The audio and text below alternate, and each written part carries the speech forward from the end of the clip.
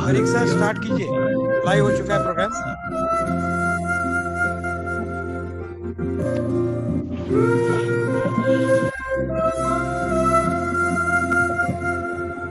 Banik sir programme को start कर दे, live हो चुका है programme. Okay. Good evening to all. This year, as we know, this is a year we are celebrating Azadi Ka Amrit Mahotsav, 75th in the anniversary of Indian independence. On this stage, we are also organizing this second year, as we started last year, 2020. This year, second year, India International Sarabhai Student Scientist Award for Children's. And this phase, registration and competition phase has been over for first round. And so for second round, we will select some 30 people, 30 students for this award purpose. We have already declared their scores and all the things. And today we are conducting one grand celebration webinar with specially designated some peoples who are the pride of our India and all the globe also. First of all, we are introducing our inaugurator. Today we have with us from Bangalore, Prahlad Ramarao sir. Sir has been awarded and rewarded with Padma Shri Award by the Government of India. And sir has a great experience especially in the field of missile launching and missile design. Sir has worked and served the whole nation from DRDO. And sir also have an experience of working with Dr. APJ Abdul Kalam, the renowned and our beloved scientist, President of India, former President of India. So sir, welcome sir. Today we have with us Prahlad Ramarao sir, Padma Shri awarded. Thank you, namaskar. Thank you sir. Next we have with us today's most important guest, our respected and most beloved person, Dr. Jayant Joshi sir, who is a scientist from and served for almost 3 decades in ISRO. And it's our pride moment that we are interacting with a scientist who is a team member of Mission Mangal, Mission Mars, Mission MOM, a prestigious mission of ISRO also. So sir, welcome sir. Please stay with us. Not the least, but we also have with us our respected chairman, sir, Chandramouli Joshi ji, by whom he is also on travels from Maharashtra to his Gujarat. Sir, welcome, sir. Sir, with your valid permission, we are starting this program today. And as you know, sir is busy with a very prestigious and very proud organized our one Ramanujan Amrit Bharat Yatra. We are conducted this on behalf of All India Ramanujan Math Club. And in this course of Yatra, which has been started 2nd October, Mahatma Gandhi's birthday, and from Rajkot, Somnath Temple, it already traveled towards Jammu Kashmir, and from Jammu Kashmir towards Maharashtra. So from today started his journey from Maharashtra to his own place, and it will be completed. This Yatra will be completed at Agartala, the capital of Tripura, on 22nd December, which is the National Mathematics Day and birthday of Ramanujan. So it will come one by one, all the places of each and every state out of 20 our 28 state, 25 states will be covered by this Yatra. So sir is busy with that one.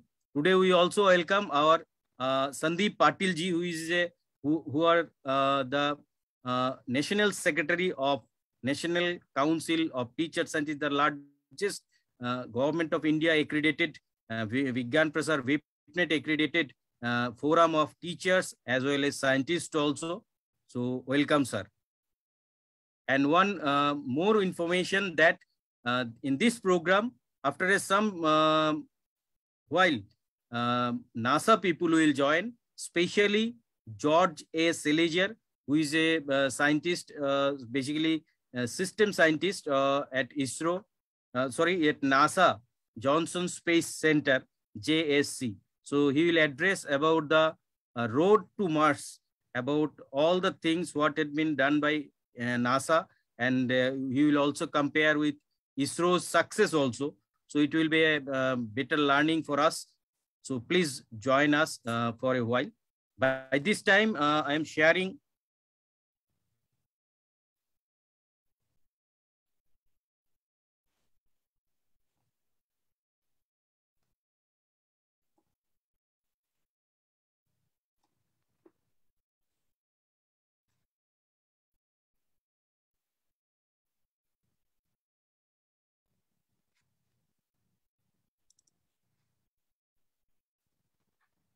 It's a time of inauguration, virtual inauguration.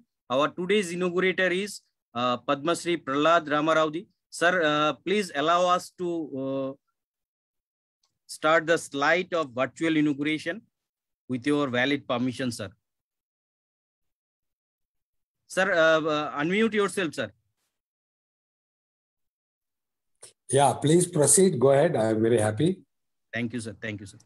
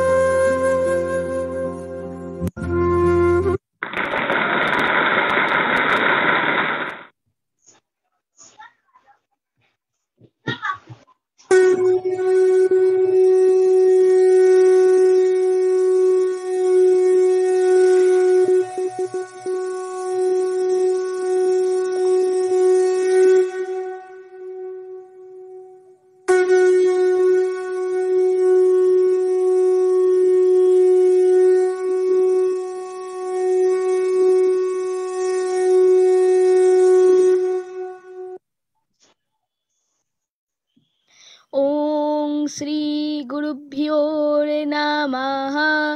Hari Om.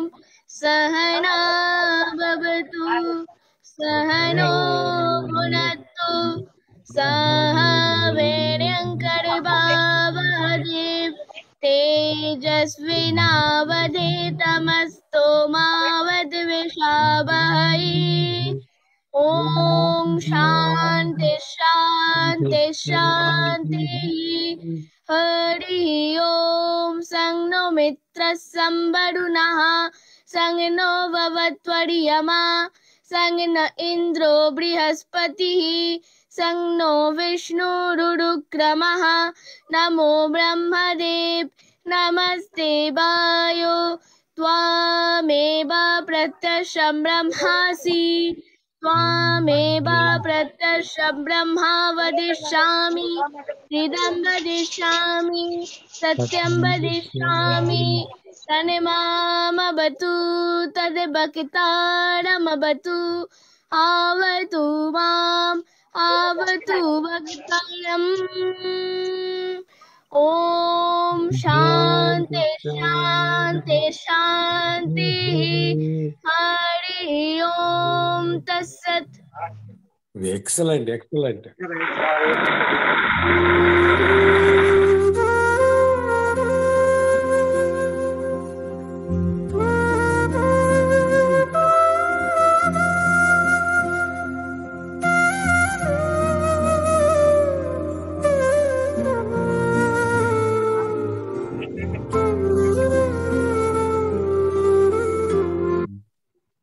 Thank you, sir. Now it's time for inaugural address. Today we have with us today's inaugurator, Dr. Prahlad Ramarao, sir, Padma Shri awardee. Sir, it's our privilege that you are with us. Sir, please address us with your words of wisdom. Okay, Anjan Banik, thank you very much. And all the VIPs here who are all concerned and who are all dedicated to make India great, make India scientific, take India to higher heights. Welcome to all of them. Plus, I believe lots of students are there, and I welcome all the students because they are the future of our country. I welcome all the students. And today's event, managed by Anjan Banik, is a very significant thing. See, he has made a slogan. Slogan is Har Ghar Sarabhai, Har Ghar Kalam. That means his dream is every house will create, will generate, will evolve, will nurture one Sarabhai. And every house, one kalam. That is the dream. He had a dream that your house should generate a kalam or a Sarabhai. So, fortunately, I worked with both Sarabhai and Kalam. And I was there in 1981 when 71, I joined VSSC. I was there and I have seen Sarabhai coming to VSSC. And Kalam was there in DRDO. He also came. So it is a very nice comparison to see how Sarabhai led the country in scientific research, space research, especially space research, and also atomic research. And how Kalam guided the country in space technology, missile technology, defense technology, and also nuclear technology. So very important to compare how two great scientists, great people have taken this country to great heights. There is one way of, we have to give respects to them, how they have done and what impression they have made in the world, in India, and in the minds of the young people, young children. See, Sarabhai was from a very rich family and a very sophisticated person. He got educated in best of the universities in the world. He had a job profile which is actually anybody will be jealous. Oh my goodness, what a job he has got, what a recognition he has got. He could take his telephone and call the Prime Minister of India. Prime Minister will respond. That is the type of a personality Sarabhai had. And but at the same time, though he had a personality of that great nature, he also a very simple man in real life. So when he will come to, he is somebody is should to switch off because a lot of noise is coming. So when he created Vikram Sarabhai, he created not only space center, he created the atomic center, he created physical research laboratory. So many things he created. When he created, he started a new way of looking at scientific institutions. It should be very smooth, very cool. It should have greenery. You should have a sort of a ecosystem which will enable people to do research, fundamental research, applied research. Scientific ethos should be there. Scientific feeling should be there. So he brought a new way of creating a laboratory of that class. So he was a great man, and even now we all see how VSSC is located amidst the natural surrounding. He will not allow a single tree to be cut. It should be there only, but you grow more and more trees. Give. And also he was a lover of arts, Many people know him only as a scientist. He used to love singing, dance. He's a great man. So he's a multifaceted super speciality, super human being. Also, he had a sensitivities of a very high level, high class. This is one way, one type of a scientist who can come from almost like, heavens. It's a very great man. And the way he created the space research, the way he created the atomic research is fantastic. Because both are now directly with the Prime Minister of India, and both are progressing in the best, along with the best of the world. This is one type of a personality whom we all respect, Sarabhai, Vikram Sarabhai. Now you come to Abdul Kalam, exactly opposite contrast. He is not from a rich family. He is from an ordinary family. And he was also now having a lot of financial problem, economic stresses. And he went to Chennai. He didn't go abroad for any foreign education. He was not trained anywhere. He was only educated in the MIT at Chennai. And, local schools, and many people did not know such school can produce the president of the country, or a top scientific advisor, or principal scientific advisor for the government of India. Nobody thought. A simple man, and how he shaped 2-3 agencies he shaped. One is the space research, because he was the first project director of a technically complex system. That is a satellite launch vehicle, SLV. The concept of project director was evolved with Kalam. He was the first project director in India, in the whole country, the first project director. And he represented, what do you mean by project director? What are his responsibilities, his accomplishments, his commitment, how he will bring a team, how he will meet the challenges that the team is facing. So many things he evolved.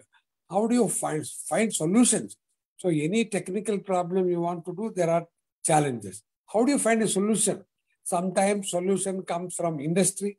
Sometimes solution comes from academy. Sometimes solution comes from within our own house, our own scientists, our own engineers. Sometimes solution will come from outside our scientific body, maybe other scientific body. So he had the knack of seeing a problem, who can solve the problem. And in India, he knew almost every industry, every university, every scientific body, he knew. Kalam knew. And he knew more to the people also. Not only the bodies, he knew the people. He knew people by name. He used to know the people by name. So his style of functioning is totally different from the style of functioning of Vikram Sarabhai. But both achieved their goals. Both achieved. One was a very sophisticated scientist, another was a down-to-earth. That is, he is a son of the soil type. He used to talk to local people and solve the problem. Whereas Vikram Sarabhai, he had an international global connection to solve the problem. So they are two different people. And we are saying, especially Anjan Banik is telling, Har Ghar Sarabhai, Har Ghar Kalam. That means you choose. You want to be Sarabhai, you want to be Kalam. Both will take you to success. both will find solutions for you. You don't have to be super rich man from a royal family. You can be ordinary man. Still, you can hit a big success. That is a message I got. That is, if you are committed to your goal, you can do anything. So that way, I have a lot of respect for both the souls, great souls. And one more thing, because today I see a lot of students. I believe some nearly 100 students are participating in this today's webinar, and I want to tell how Dr. Kalam used to attract the young students, and he had a charm. He had a method of talking to the young boys and young girls, and then he will vibe. He has a vibration which will be very much liked by everybody. Politicians liked him, students liked him, mothers liked him, grandmothers liked him, pujaris liked him, swamijis liked him, ministers liked him, lawyers liked him, doctors liked him. See how he is able to establish a link with human beings. So I have seen him because I worked for nearly 30 years with Kalam. From he came to DR, he was a simple scientist to become director of a laboratory. Then he became a super director. Then he became a scientific advisor. Then he became principal scientific advisor. Then he finally became president of India. All the roles I have seen him. How he has converted people, how he has changed the Indian industry, how he has made the academic institutions deliver goods. There are many examples, each how he has done. I have worked with him, and if you give a chance, I will talk about Kalam for hours. Each aspect I can give hours, but it's not the time. But I want to welcome all the people, the top scientists, professionals who are participating today, and also managing today's function, and all the children who want to know how to become Kalam or how to become Sarabhai. Is a challenge you should be. And I want to tell all the students, each one of you can become a Sarabhai or a Kalam. You don't have to worry, you don't have doubt. Can I become or I will not become? No.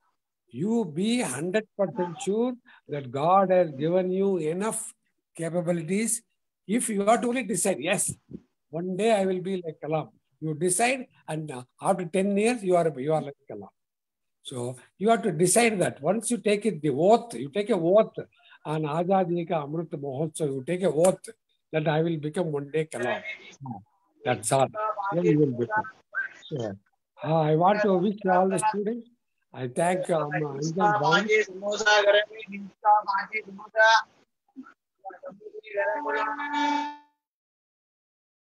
I want to thank Anjan Banik for giving me opportunity to share my views.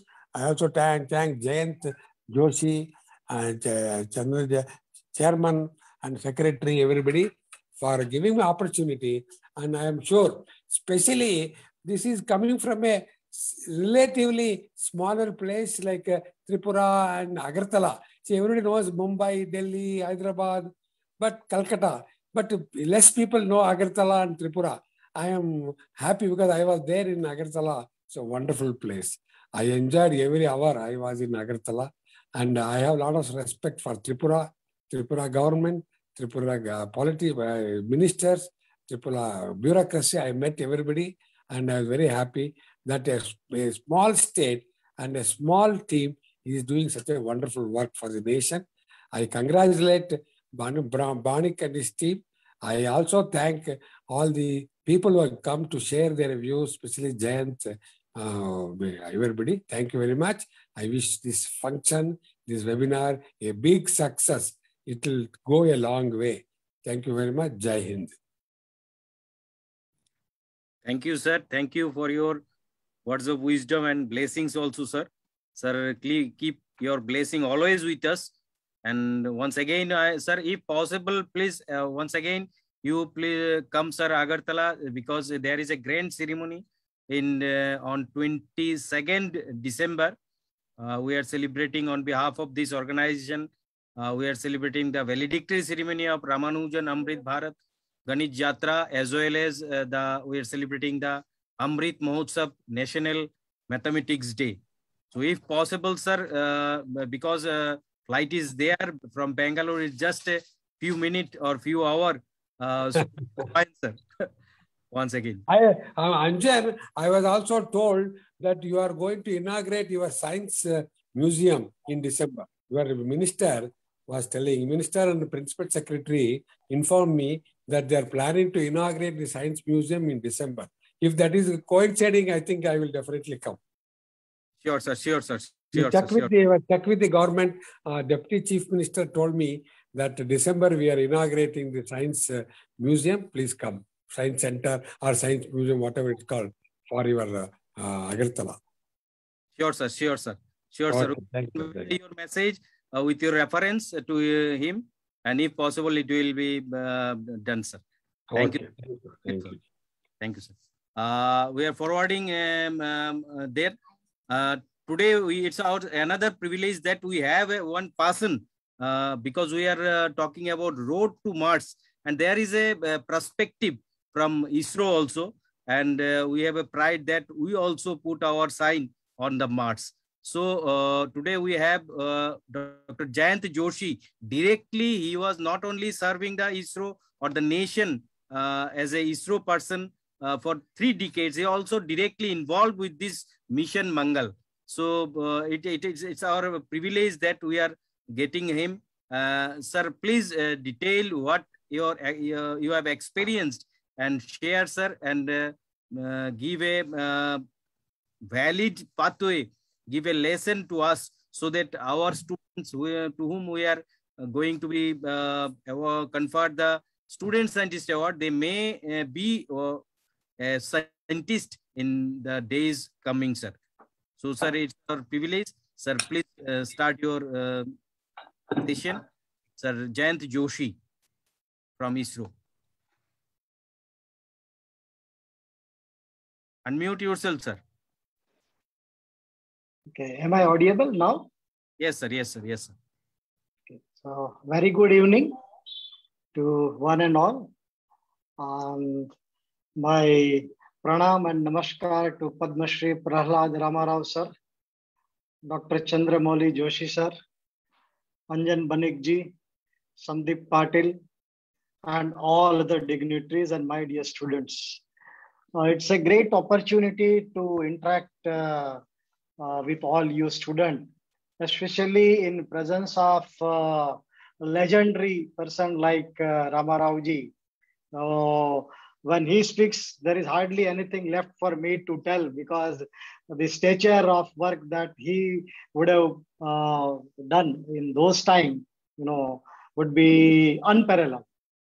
But still, there are few things which I was fortunate to be associated with Mars mission. I would definitely like to share my experience in a brief because time is short and we have to also listen to NASA engineer for this same topic.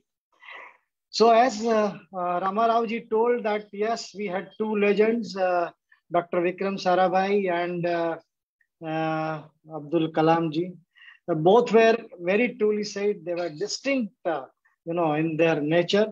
And Sarabhai had a nature because he actually, you can call him that at the time of early 60s, he had a dream that if a country like India has to prosper, and if I want to really develop my country, then space technology is the only tool which is a viable solution for an all-round growth for my country. He started, India did not started its, or ISRO did not started its program with making satellite or making rocket, but instead, he first thought that people of India or my government or people should know that how to use that gadget, space gadget, that is satellite. So a first internationally famous mission was launched that is called site, satellite instructional television experiment. And ATS-6 was the satellite from USA, which was taken on rent for 1 year to be moved from American, space, parking slot to our India for 1 year. And he demonstrated how effectively a satellite can be used for social development tool, also for an educational development tool. And what he did was that later part, they start making a sounding rocket.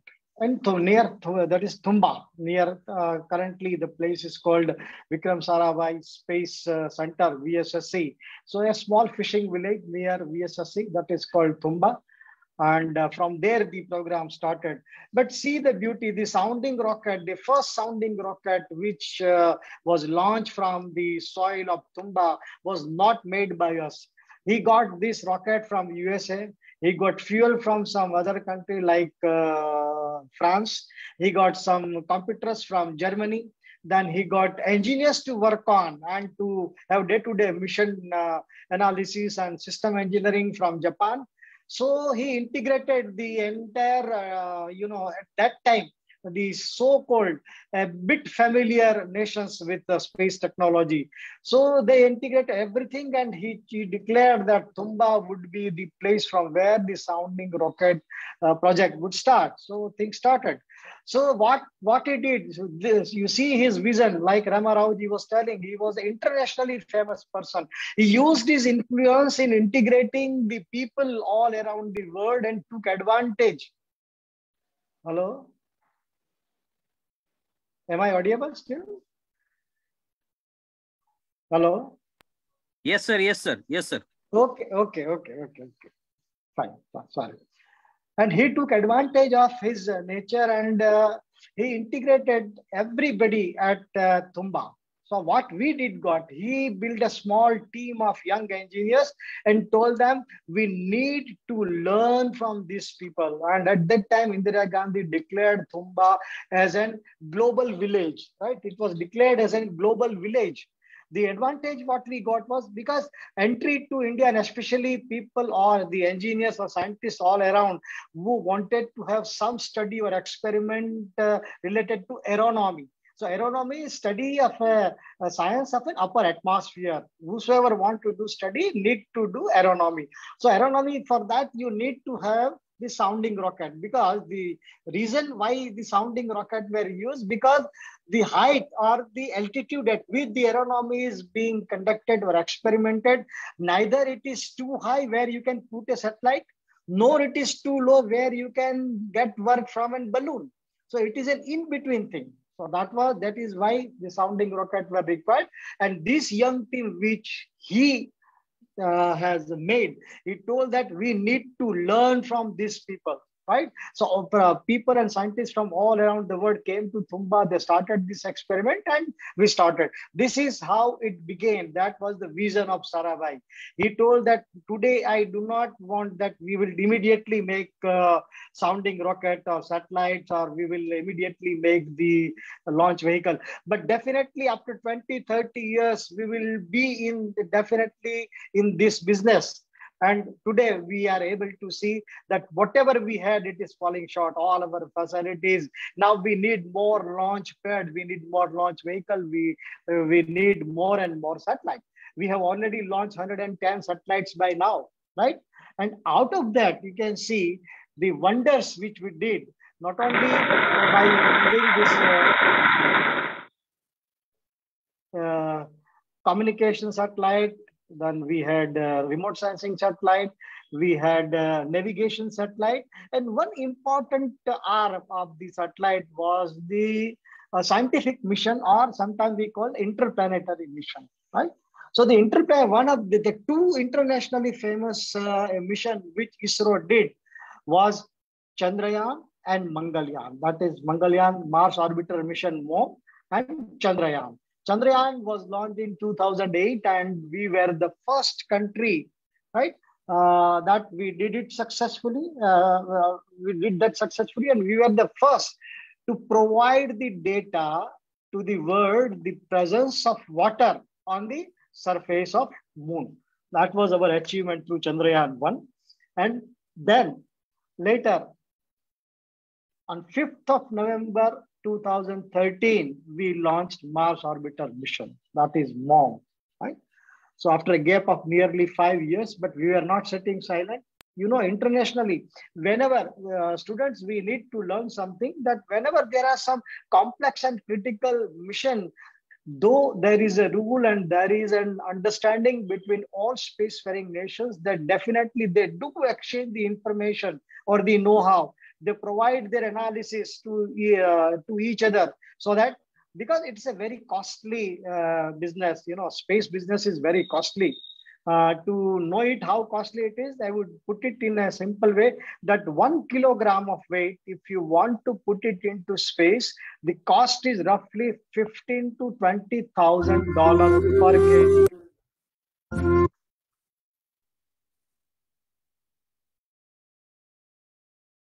So that is the kind of cost. So that is the reason that people used to interact with each other and they give information. But when we decided that the ISRO was given a mandate to conduct Mars Orbiter mission, we did have hardly any such internationally exchanged information. Everything was new. What we had, the information was all from the books which we read, or the information which was available in the open domain posted by the different countries. That's all. There was no criticality. There is no specific design or some critical issues which were told to us. But we were told that we have to do this mission. And one thing we need to understand, that the opportunity which we get, every opportunity when you want to go to Mars occurs every 26 month. So after 26 months only you get another opportunity. Simple reason is that at that time, because you know in the solar system, you know the motion of all the planets, right? So every 26 months there comes a time where the distance between Earth and Mars is minimum, and naturally that is the time when we should try to launch our mission, because at the time, if the distance is shortest, at the minimum cost of fuel, or at the using minimum fuel with the minimum energy and minimum time, we can reach to that particular planet. So out of 26 months, students, when we were given an order or clear mandate from the headquarters that yes, we need to do this mission, because 2020, 2014, then 2016 and 2018. These were the dates, years which were available for that opportunity to occur. So 2014, 2 months earlier, that becomes November 13, and that was the date chosen. Actually, that date was 1 week ahead. The actual was some 28th of October 2013. But because one of the telemetry and telecommand special ship, which was to be stationed in the sea, because of very bad weather, it could not reach the destination. The then chairman, Radhakrishnan declared that the mission would be delayed by a week or so. So then the 5th November was the date, 2013, for the launch date. And PSLV XL was the rocket chosen. Initially, the rocket chosen was GSLV, but because of some initial problems in the engines of the earlier flights of GSLV, we decided we will not take a risk of launching our maiden flight to Mars using GSLV. So we have chosen PSLV, that is Polar Satellite Launch Vehicle. C-25 was the series, the name of that mission. PSLV C-25. On the 5th November 2013, we had taken that particular mission. The total weight of the particular satellite, that payload, was 1337 kg, that is 1337 kg. And initial design life, what we had estimated or what we had planned, was hardly 6 months. We thought that, okay, even if our mission, that is our MOM, if it survives for 6 months, definitely our mission is accomplished. But to utter surprise and to have a proud moment for all of us. The maneuvering of mom was done so precisely and so perfectly, using minimum of fuel, leaving enough fuel inside the fuel tank of a spacecraft that the mom is still today working even after 7 years and few months, right? So that is what the complexity is, and that is how it is acclaimed as the internationally famous mission. It is not that because we were not the first to do the Mars mission, but definitely we were first who had done this feat on its maiden attempt. You would be knowing that there are many countries who tried initially before us, but many, more than 50% of the spacecraft were lost between the transition of that particular orbit, that is from earthbound orbit to heliocentric orbit. When the transition takes place, there itself many of the satellites were lost. So you have to be very careful and very precise in launching the this particular mission. So now what happened? When we were given the time that we had to do the mission, hardly 15 months were left. Because if that 15 months also have elapsed, then we would have to wait for another 26 months. We had no time. Now, can you think whenever you are doing a new mission, whether it is a new satellite, new launch vehicle, or a new mission, if it is for the first time, generally the time consumed is about 2 to 2.5 years, because roughly 1 year goes into making of those things, because they are for the very first time. You do so many kind of models. First, you do the breadboarding, that is called laboratory model. Then you make an engineering model. Then you make an environmentally capable model. Then you subject it to various testing in the environment where that particular spacecraft has to survive, right? So Martian was the atmosphere where we had to put our satellite. We have to be very careful because we did not have enough data, because we are doing it for the first time, and the other countries who had already did it, they did not give us the enough kind of data. So this was the great challenges we were facing at the time. And because we did not have, if we start ordering the different kind of things which were not available in India at that time, it would again take its own time to arrive, and we would definitely miss the bus. So we decided that whatever component which are likely to go inside the Mars orbiter mission spacecraft, the sum of or majority of the instrument or the component or the substation which were available from the previous mission were upgraded. They were refurbished, right? And they were tested for the Martian environment. We did it within the record time of 15 months, including the testing. Again, I go back and recall you about the 2 years or 2.5 years of time. 1 year in making of the subsystem or spacecraft, and dear student, 1.5 to 1.5 year only for testing. This is the kind of testing, because you can't do anything once you go to that particular place. Once you are in space, nothing is in your hand. So you have to ensure that the things, whatever you make, whatever you send into space, has to be of highest reliability. So how to design, how to achieve the reliability, not only in selection of component, but perfect mission planning, timing, everything. But unless you have very rugged test plan, particularly the test plan in an environment where the Martian environment was created on ground, the kind of vacuum, the kind of temperature variation which we've anticipated on the Mars, we are simulated here. The entire spacecraft was put in a very big chamber and it was tested for 1 full month. You were saying something? Yes. No, sir. George Salazar from NASA already joined with us, sir. So thanks for joining, sir. Hello. Yes. Patil sir, put him as a co-host, sir. George Salazar.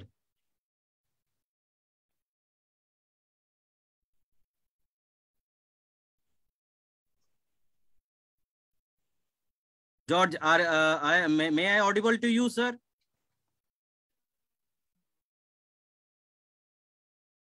George, may I audible to you, sir? Hello.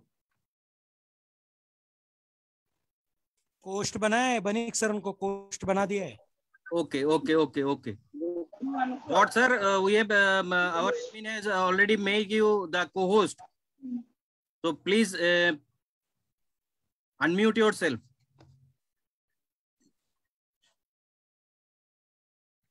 Hello. Hello.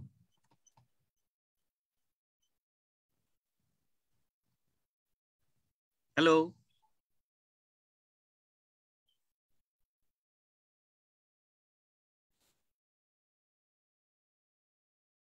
Sir, continue, sir. Okay. And by the way, Anjanji, how much time is there for me? I can, Okay. No matter, sir. No issue. Please. Fine. Like, I will not take much time because I know. Yeah, some of the important things I want to, let the students. Sure, sir. Okay, Sir. so these, dear students, these were the, and Banikji, whenever you feel that, okay, now you had, your time has come to switch over to our main guest speaker, you can always tell me in between. Right? No matter, sir. Please carry on. Thank you. So these were the challenges that we had to test our spacecraft in that particular Martian environment. So this was tested, and then we were ready. Now here, student, we need to learn, we need to remember one thing, that whenever we want to go from Earth to another planetary body, we need to put this orbiter, which was there around Sun also. It is not just only around Earth, that when you launch it, it is not enough. Like other satellite, they move in the earthbound orbit, right? So that is okay. But at some point of time, because you have to leave the Earth gravitational field and you have to go to Mars, right? So these are the relative motions of the different planets within our solar system, which we need to understand. We need to practice. We need to fully understand, calculate everything, and do the mission. So the entire mission, the main objective was that design, right, to have a mission, management, and planning of an interplanetary mission, because we are doing it for the first time. Whether we are able to do it, whether we are able to reach there, that were the main objective, right? And which we did it very successfully on our maiden attempt. Now, think of the situation. Banikji, can we have that profile slide which I sent you? Yes, sir. Okay, thank you. So you can see this is just a small diagram which I just wanted to share with you. And you can see initially Earth, where the Earth is at the 5th of November 13 on you can see just right side above the Sun in the center, you can see along with some green elliptical orbits I have shown, right? So Earth, the place of Earth where it is on the 5th November 13, from where we launched our Mars orbiter mission. So initially these green elliptical orbits, these are called earthbound orbits, because we had selected the most fuel efficient technique of orbit transfer. We did not go because we did not have GSLV. Even GSLV cannot take you directly to Mars, because then you need a very giant, very powerful, and gallons and liters of propellant to use. We did not afford it. So what we did, as I told you, we did not have GSLV. We had PSLV. PSLV had another limitation, that it cannot carry more weight than for what it is designed for. So you see, whenever the launch mass is less than 2000 or nearly 1800 kg, PSLV is very good. And here you can see the launch mass, I already told you, that was 1337 kg. So this was a perfect choice, right? But then what happens, that this particular PSLV, which was launched, then initially we have to take it to a different orbit. So what we do is, whenever you inject a satellite, right, in a particular first earthbound orbit, it goes into an elliptical orbit. We will not discuss the orbit dynamics in this today's talk. It takes a little longer. But you place or inject a satellite from your launch vehicle in such a way that it acquires an initial elliptical orbit. So that one is the first innermost green orbit which it occupies. So you can see this ellipse has 2 points. One is the nearest to the Earth, that is on the top side of the Earth, where you can see that every orbit has coincided in that particular point on the top side of the Earth. And on the lower side of the Earth, you can see there are different ellipses where the points are different. That is called apogee points, right? So the farthest point from the Earth center is apogee, and the nearest one is called the perigee. Now, suppose on the innermost green orbit, we are not doing anything, right? Then the satellite would go on circling around that orbit only. It will not go anywhere. But what we do is, when it comes to that perigee point, that is the top side, that is near the nearest point of that particular Earth, right? Then at that point, we will fire and liquid apogee motor, which is inside a Mars orbiter mission spacecraft.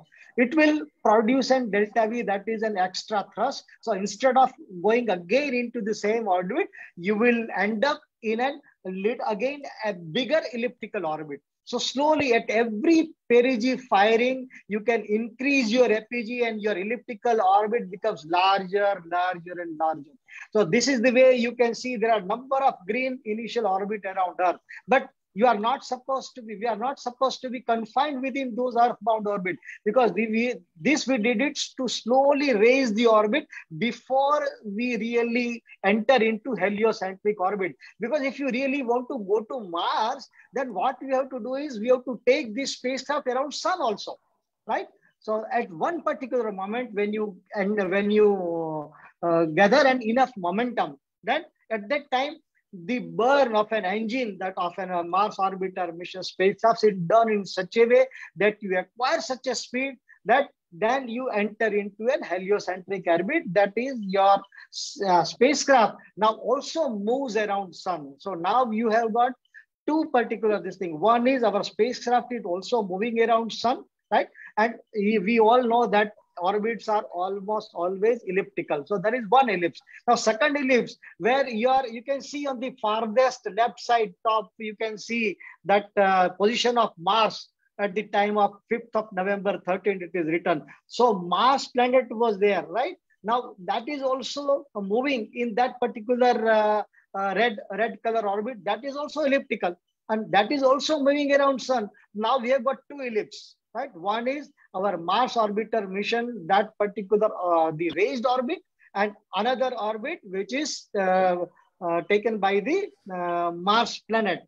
Now this would intersect at one particular point, and that is the point where we must ensure that at that particular point, time and place, our Mars orbiter spacecraft must arrive precisely at that particular location. Otherwise, we will not be able to catch the Mars, and we would definitely miss this Mars orbiter mission. Now, the very important point which I wanted to tell is that we must know that what is the margin, how much margin we have got to reach particular that point. Now we know that the distance to Mars is roughly 66,000 crores kilometers, right? And now imagine that 66 crores of kilometers far from Earth, there is one box which is put in deep space away, that is 66,000 kilometers away from Earth, and that box dimension is 50 kilometer cube.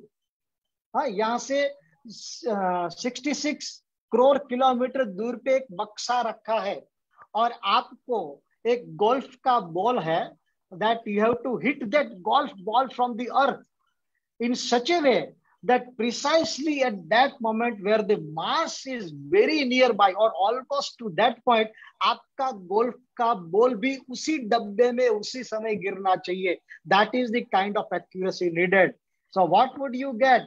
You would get 50 divided by 66 kilometers. That is the kind of error which is permitted. Now you see the kind of accuracy which is needed. And what happens that if we cannot put our, so I have to back calculate. I know what is the speed of Mars, that is roughly 24 kilometers per second, right? So I know I have to back calculate that what, because I know the initial place of the Mars where it was when I launched my satellite, right? So if it is running at a speed of 24 kilometers per second, how much time it would take, that Mars planet would take to reach to that particular intersection point. Now I have to back calculate. Now, if I want my spacecraft to reach to that particular intersection point of two ellipses, how much time is required for my satellite? Because I know at what speed my satellite would be running. So how many days it would take to reach from where it is launched and how much time it is left. That is back calculation, which we did. And precisely another point is, because when you have to leave the Earth's gravitational field, you should have an escape velocity, which is much higher. That's roughly 11 to 11.2 kilometers per second. Now your spacecraft goes into that particular orbit, or in that particular, which is traveling towards Mars, then everything is switched off. All your system, only your telemetry and some of the data you are receiving, all your engines are shut off because it is a travel of 300 days. So after 300 days, because it has to cover a distance of 66 crore kilometers. So at that, after traveling 300 days, you would be almost near to Martian orbit. Now at that point of time, if we are not able to slow down our spacecraft, listen to this very carefully, because the speed is so high that if we do not attempt anything, we do not give any command, this satellite definitely it will become a flyby mission. It will simply say bye-bye to Mars and it will go into deep space. We will not be able to, and our mission would fail. So you have to ensure that how much time before that particular point of intersection, you have to sufficiently slow down your spacecraft. तो आपको कितना slow down करना है?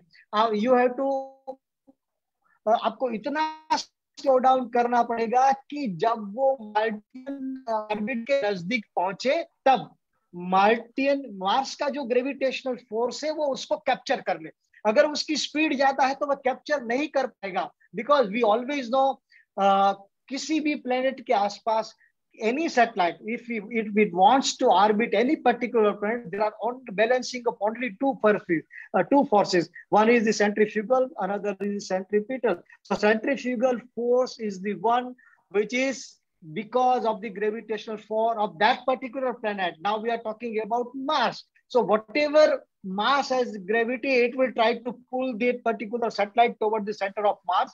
And if we do not want to fall, and if we want our Mars orbiter to orbit around Mars, then we need to generate a sufficient tangential velocity so that it creates a centripetal force which is equal to centrifugal force, and your satellite would start orbiting around Mars. That is exactly what we did. But there is a problem. Problem was that we knew that exactly at what point of time we should start deboosting. That is we need to slower our speed. Now, remember the one thing I told you, that all the system and engines were shut off, right? In Martian, it was traveling in a deep space. It was going far away, far away, far away. It was almost near to Martian atmosphere, and everything was shut off. And we had to give a command to our spacecraft so that our engine can be turned on, right? Engine should get turned on. It should fire, and at the same time we had to flip the spacecraft by 180 degrees, because you know when it is traveling towards Mars, the nozzle of the spacecraft engine is towards the other side, because then only according to Newton's third law you will be getting the thrust in the opposite direction, right? So that means what would happen is that we precisely did it in such a way that we had flipped the satellite, and we had given this command from Earth, and our engine, which were sleeping for 300 days, accepted that command, and our engine got that command. They got fired, and because now it is flipped and the nozzle is towards Mars, and the thrust, the escaping gases from the engine is towards Mars. So thrust is towards opposite to Mars direction. That means initially it was the speed was it was traveling towards Mars. Now it is flipped. So now it would try to travel, or it will generate a thrust opposite to Mars. So that means your speed would be becomes a little slower. So that way we sufficiently slowed down our spacecraft in such a way that we actually reached that particular point of intersection. It got captured into Martian atmosphere. And that was, if we had missed that particular point, we did not have any experience, right? And one more thing, it would take 21 minutes to reach your command. So these were the kind of challenges we had taken, and we amazed the world that by our maiden attempt we reached to Mars. We took so many photographs you would have definitely seen in a public and open domain as well as our ISRO website. So there are many things, and thank you students for giving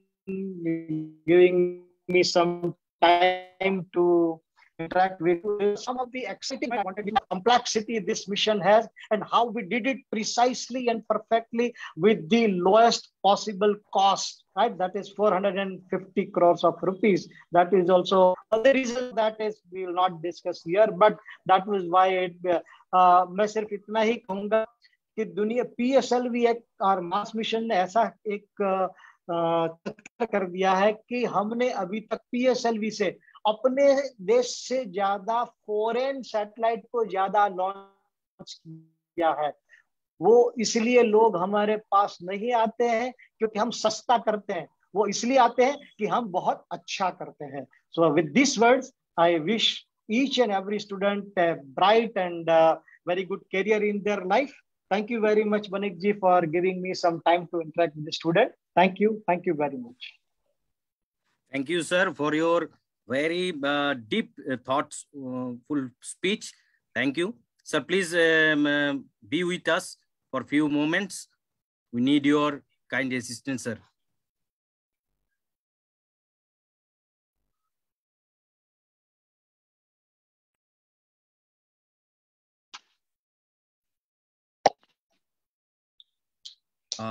आज बहुत ही today is very precious for my life, for your life, and who are the would-be scientists, nowadays student scientists, all of your life, because today this is a meeting where from not only ISRO, not only DRDO, scientists are there, also there is a one very renowned person.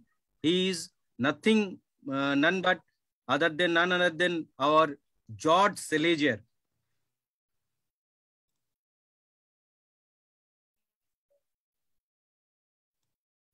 George Salazar, he is a scientist at NASA, and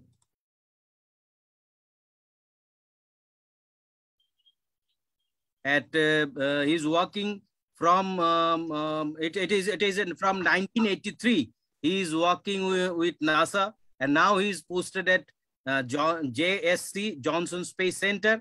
And it's our pride that in this Azadi Ka Amrit Mahotsav, when whole the nation of India is celebrating the 75th year of its independence, and throughout the year, and at that moment when we are also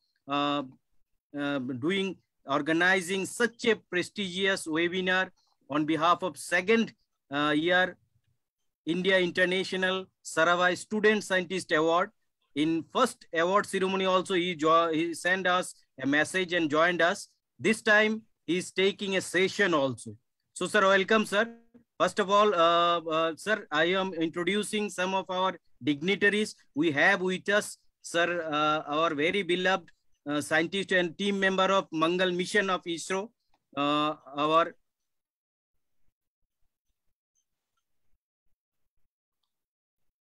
Jayant Joshi sir. He is a team member scientist of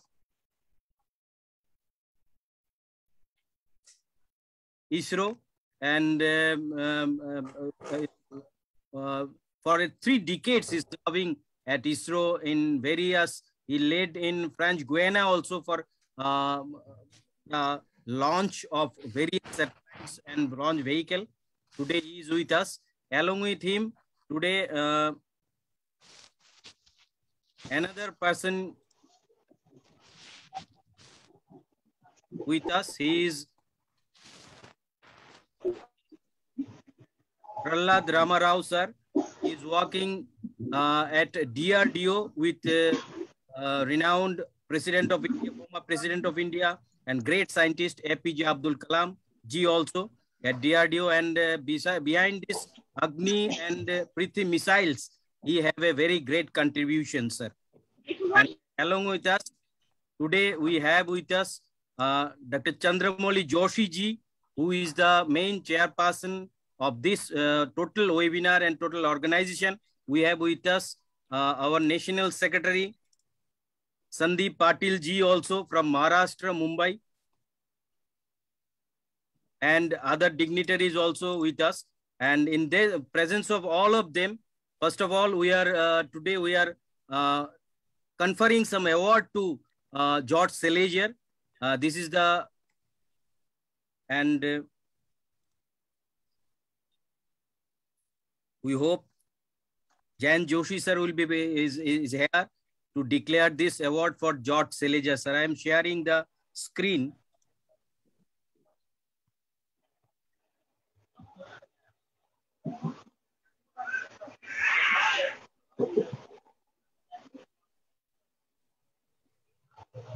Joshi sir, very nice and very effective and interesting lecture. Thank you. Oh, thank you, Chandramouli sir. Thank you, sir. Thank you. Very nice and very interesting, sir. Sir, you want to start your presentation, sir? Yes, sir. Whenever you're ready. I just want to make sure that y'all can see the presentation. Sir, first we want to share your award, sir. Then you please share the session, sir. Take your session, please. May I stop, sir, your sharing? Yes, sir. Yes, sir.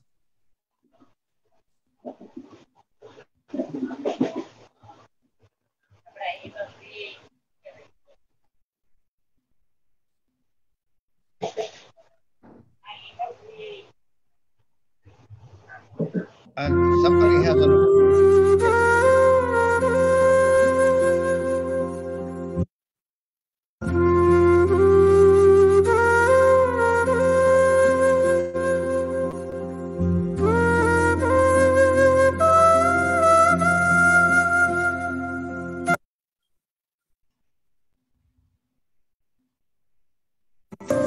Bharat की आजादी का Amrit Mahotsav.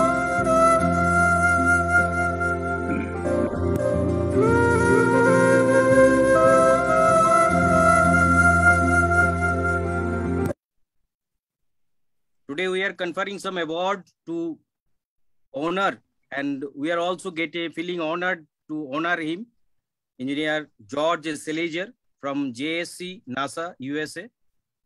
I would like to request our ISRO scientist and team member of Mangal mission of ISRO, Dr. Jan Joshi sir, to declare this award.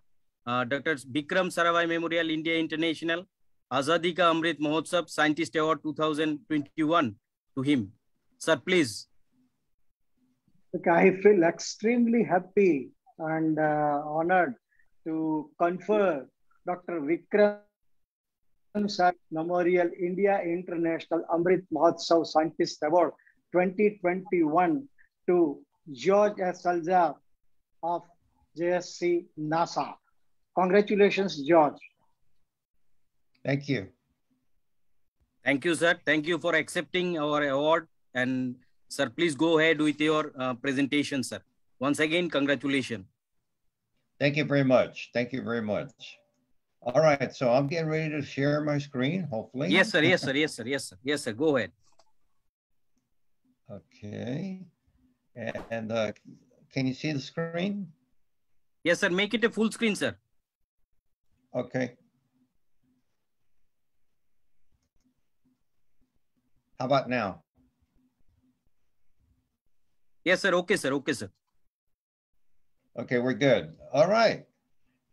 Thank you for inviting me. Thank you for the award.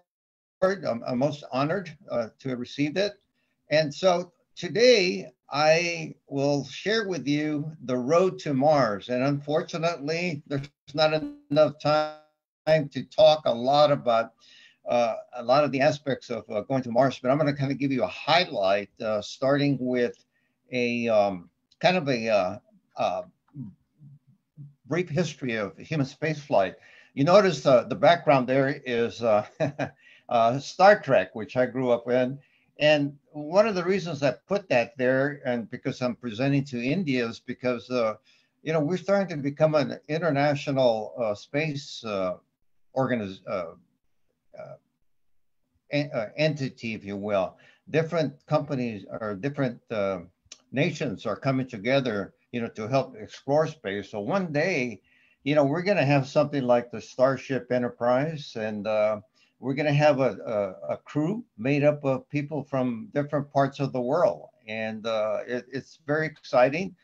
Maybe we'll have Vulcans if we can find Vulcan islands and Vulcan planets. But in addition to the brief history of human spaceflight, I'm going to talk about the planned roadmap to Mars, again, very high level. The challenges, and there's a whole bunch, but I'm going to touch on them, and then the conclusion. So let's start with the brief history of human spaceflight. And for human spaceflight, it started with the Mercury program here in the United States. Those are the 7 Mercury astronauts.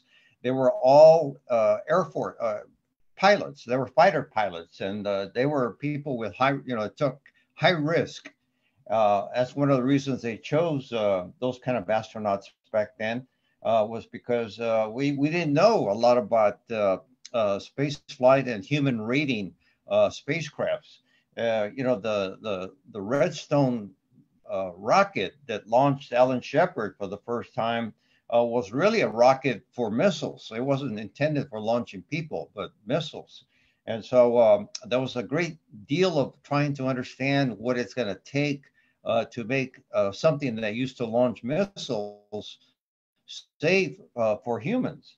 Then we went on to, and of course, before I forget, the Mercury program, the purpose of it was to understand if humans could live and work in space.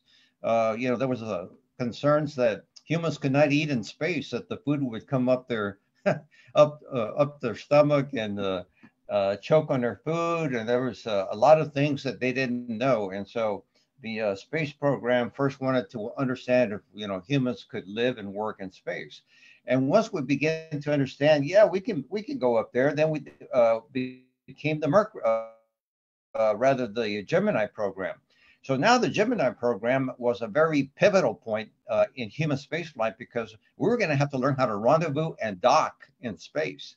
And that's very challenging when you got a large mass traveling like 17,500 miles an hour, and trying to dock is not a very simple task, as Neil Armstrong found out on Gemini 10, where they docked with Athena, and Athena started to cause the spacecraft and the docking module to start to spin, and it was spinning out of control.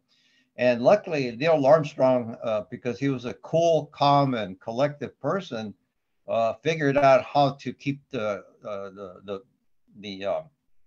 spacecrafts that were joined together from slowing, to slow them down, and then eventually he was able to detach and move away from the Athena docking station. But overall, it was a successful mission. And then we went on, because of the Gemini program, we went on to the Apollo space program, which took people to the moon.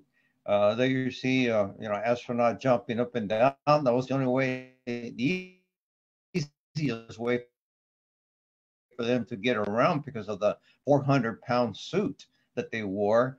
And then, of course, the lunar lander, which landed on the moon. Now, interesting enough, and I'll be talking a little bit about the Artemis program, surface of the moon. with the 12 astronauts that walked on the moon, was about 3.2 days. That was it. That not much time. And now we're going back to the moon to stay and to live and learn and operate on another planet. So even though we went to the moon, we still don't really know how to live and work on another planet. And then, of course, the space shuttle program. That's what I started with when I came to NASA. And the space shuttle was a remarkable vehicle for being such old technology. It launched like a rocket. It orbited like a satellite, and it came down to Earth like a jet airplane. It had 5 computers, to keep it stable. Because without the 5 computers, we used to call the space shuttle a flying rock. It was very unstable. The other, and of course, we started to stay longer into space. And now let me just say that Skylab was our first space station before the space station we have right now. And they only did about 3 or 4 missions, but we stayed there a long time, like 90 days, the maximum. And so it was an opportunity to see how humans operated in the space environment. One thing about Skylab was it reused a lot of Apollo hardware. All right, so let's talk about our planned roadmap to Mars. And so what you're looking at here, and let's see if I can get a laser pointer. Okay, so we're looking at 3 phases of going to Mars. First is what we call Earth dependent. In other words, we're close to Earth, and like for example, the space station right now is orbiting around the Earth, and it's very dependent on Earth from the standpoint that we have over 200 people on the ground that are monitoring systems on space station. Space station is quite a complex machine. It's got about 3,500 sensors. It's got over 100 computers and different systems. And, just 3 or 6 astronauts on board space station cannot do all that, monitor all those systems by themselves. It's too much information. And so the ground systems, both mission control here in the United States as well as Russia, help monitor a lot of those systems that are on space station. And of course, we got the commercial crew program also happening here, but it's all very close to Earth. Then, hopefully in 2022, we're going to do the launch of the Space Launch System, the world's biggest rocket ever built. And it's going to launch the Orion spaceship to the moon without a crew. It's going to be just a dress rehearsal, as we call it, for the technology that's going to be needed for the going to the moon. Now, when we get to the moon, there's a lot of activities that are going to be going on here, and this is what we call proving ground. Why do we call it the proving ground? Because this is going to be the opportunity to live and learn to operate on another planet. And I have a couple of slides about that later in my presentation. But the important thing here is that we need to live and learn how to operate on another planet for a long period of time, more than 3 days, like we did on Apollo, before we can go on to Mars. Because once we go to Mars, now we become Earth independent. What does that mean? That means that we can no longer rely on mission control to help fix problems in real time. If something goes wrong, it takes almost 40 minutes round trip time in order to get a response from an emergency situation. And so the systems that go to Mars are going to have to be what we call autonomous type systems that understand what's going on and they try to fix the problem in real time. One of the big challenges, and this is something that I'm involved with right now, is the technology that's going to be needed for a human spaceflight mission, especially computers, is going to be quite challenging. Here on the ground, we look about, we talk about artificial intelligence, and really we're going to need something like artificial intelligence for autonomous systems going to Mars. graphics processing systems, for graphical processing of information and displaying it correctly to the astronauts, is that kind of technology, that kind of computer technology is very high speed stuff. And it just doesn't operate very well in deep space because of the radiation effects that radiation does on electronics, things like upsetting memory, sometimes even causing catastrophic latch-ups of computer components. And so there's many challenges associated with that. And I'll say a little more about that later in my presentation. But again, it's, Earth dependent, and then the proving ground, and then Earth independent, going to Mars. And hopefully within this century, we'll have humans on Mars. And hopefully India will be part of that. And I'm pretty sure they will.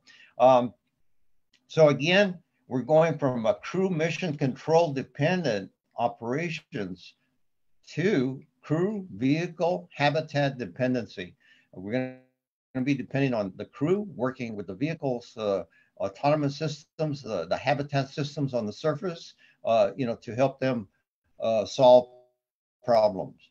Now, in the next slide is the Artemis program, and this is the first part. It's called the Path to the Lunar Surface. This is the first phase of the Artemis program. Interesting enough, Artemis was the twin sister of Apollo, and that's one of the reasons they chose Artemis, because the Apollo program back in the 60s was to go to the moon, and now the new one is Artemis. So first thing we're going to do is have lunar reconnaissance, continuing the surface exploration in terms of finding landing sites and seeing where's the best place to look for minerals and water and things of that sort. As I mentioned previously, the first human spaceflight in the 21st century is going to happen hopefully next year, but not with humans on board, just with the Orion spacecraft to check out its systems, especially when the Orion returns to Earth, because it's coming back at a very high speed.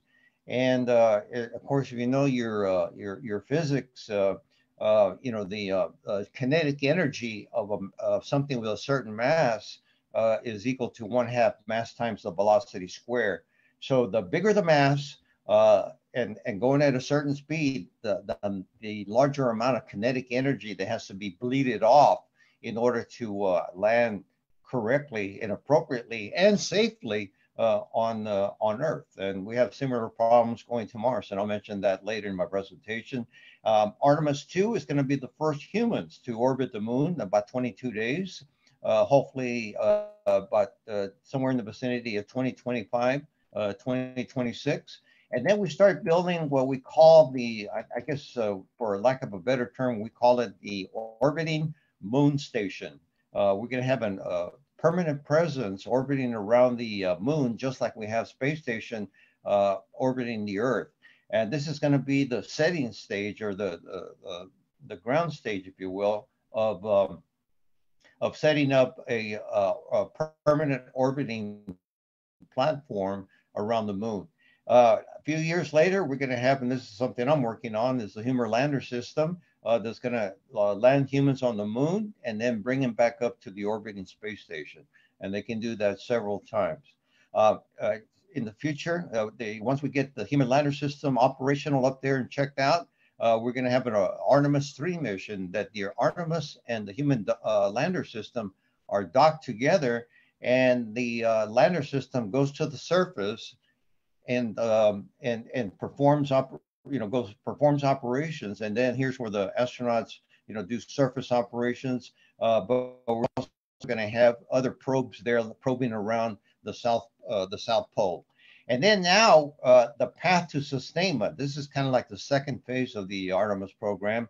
In this case, now we have an international habitat delivered to the gateway, where we have many different partners working together to provide the resources necessary to explore the moon.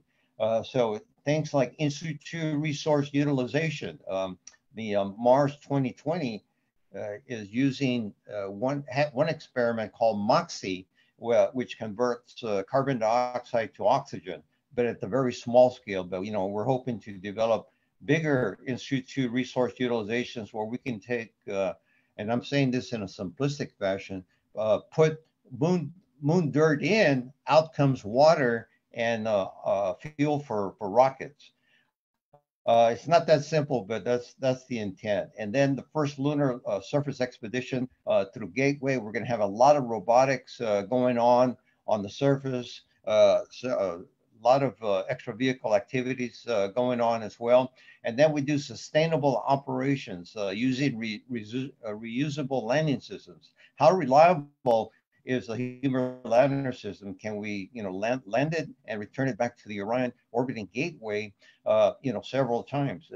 And we're going to be adding an airlock for the gateway so that the surface habitat people that are going to be going to the surface, you know, can go in and out from the gateway to the human lander system and onto the Orion, as they do right now on station, where they have SpaceX, they have the Soyuz, and it's attached to station, and they can go in and out as needed. In fact, they had to get in at just a few days ago because I think station was on a collision course with orbiter debris, and they had to put the astronauts in the escape modules, SpaceX and the Soyuz, just in case they had to evacuate the space station.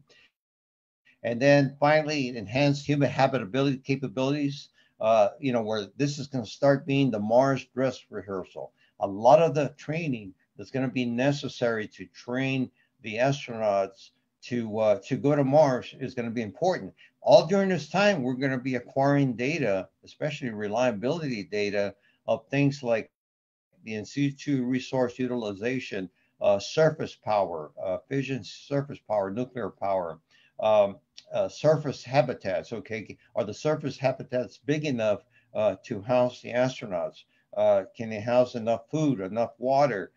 Pressurized rovers, you know, how well are they reliable working in the dust? Moon dust is just horrible.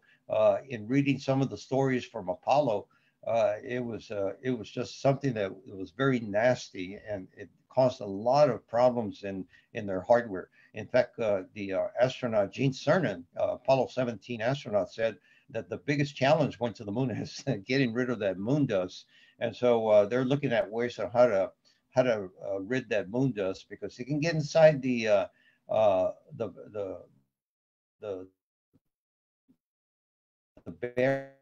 bearings, mechanical bearings, a rover, and basically degrade the hardware. So it's a major challenge in terms of reliability of systems for this, and determine what's going to work best so they can not be so concerned with going to Mars and worried about the hardware not working properly.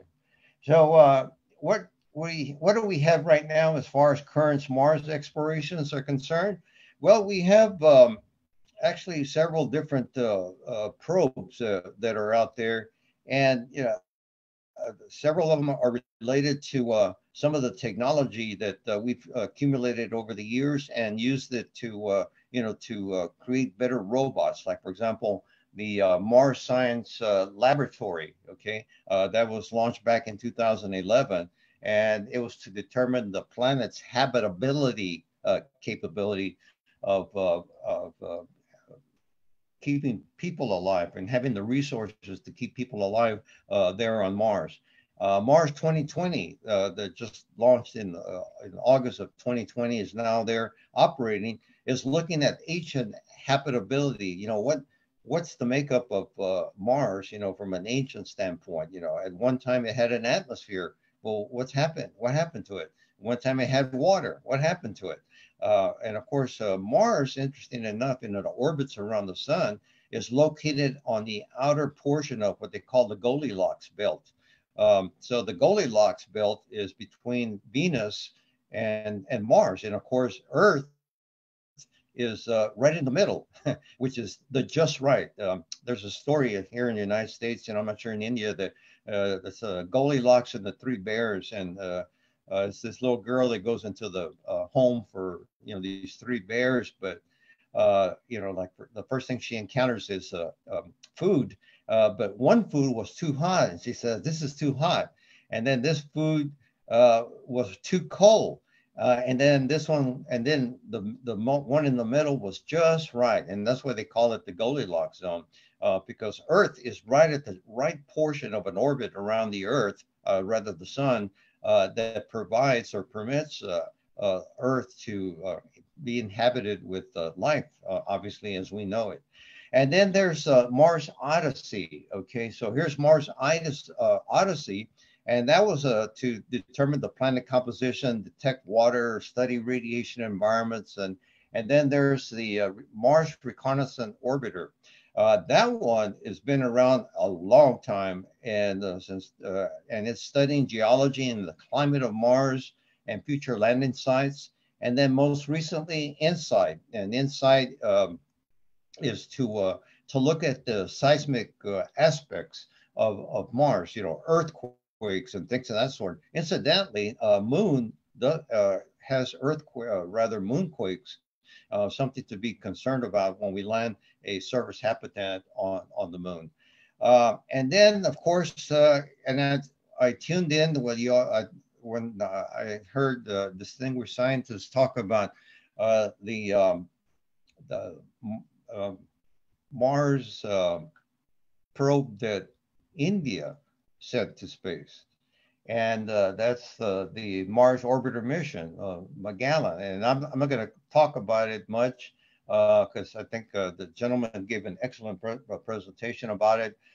Just to say that it's quite an impressive feat. Interesting enough, the cost of this spacecraft, and maybe the scientist said this, was cheaper than making the movie The Martian. It was quite impressive how little money it took to make such an impressive orbiting machine.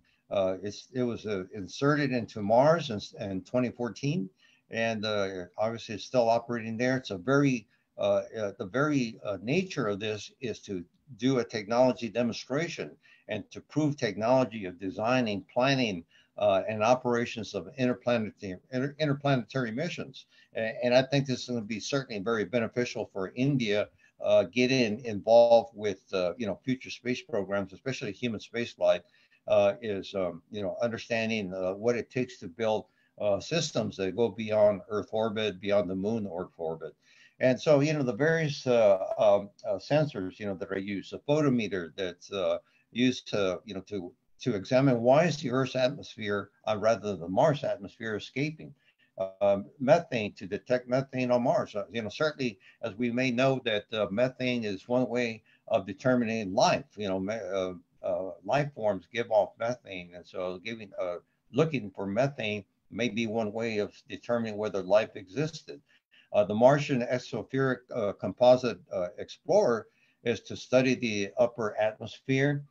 And then the Mars Color Camera is to do optical imaging of the surface. And then this one, thermal imaging spectrometer, is to again look at meteorology and geologic features of the Mars. All very impressive technology. And again, interesting enough, it was done on the first exploration mission to Mars, which is quite impressive because the different countries that have tried to land or even orbit around Mars is only about a 50% success rate, roughly. It's very difficult. It's very difficult to get to Mars and land. As things get heavier, it gets even more and more challenging. And I'll say a few words about that later. So what are the challenges? And let me just talk about first the human challenges. So the first one in going into deep space is obviously the different gravity environments that they will experience, whether they're in a spaceship experiencing microgravity on the Moon, which is 1/10 the Earth's gravity, and then Mars, which is like roughly 1/3 the Earth's gravity.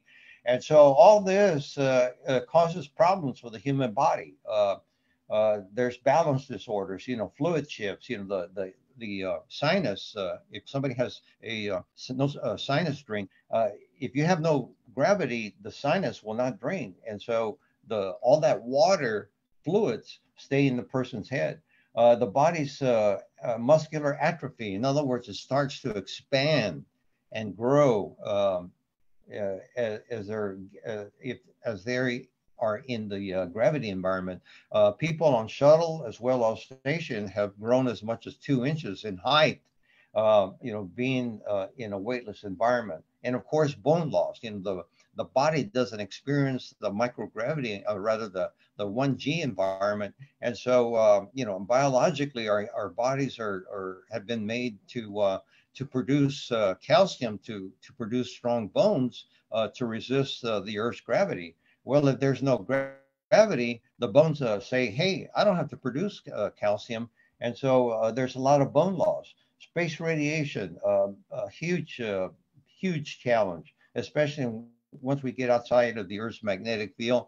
The Earth's magnetic field protects us quite a bit from high energy protons, heavy ions, and things of that sort. That's one of the reasons why space station can fly some commercial products on space station, is because the radiation environment is not that severe. As we get away from the Earth's magnetic field, and it no longer protects against those heavy ions and heavy high energy protons, it becomes a problem for the electronics. Isolation confinement. This is a big one. You can have the best technology that'll survive and all this, but if the people cannot learn to adapt to being away from Earth, it's going to be a major challenge. And of course, it's not only working in a team, but also just feeling alone, because you see Earth so far away. And of course, when you're far away from Earth, you're far away from the sun. Well, the sun is actually beneficial for us because it helps produce the right hormones, if you will, for feeling good, if you will. I don't know if you're aware of this or not, but in the United States, up in Washington State, which is on the upper west portion of the United States, it rains a lot there and very little sun. Well, that area has a high rate of depression, and so it's obviously attributed to the lack of sun that people get. Where I live in Texas, we get more than enough sun, though. Typically, that kind of depression is not here as a problem as it is up in Washington, even in New York too as well.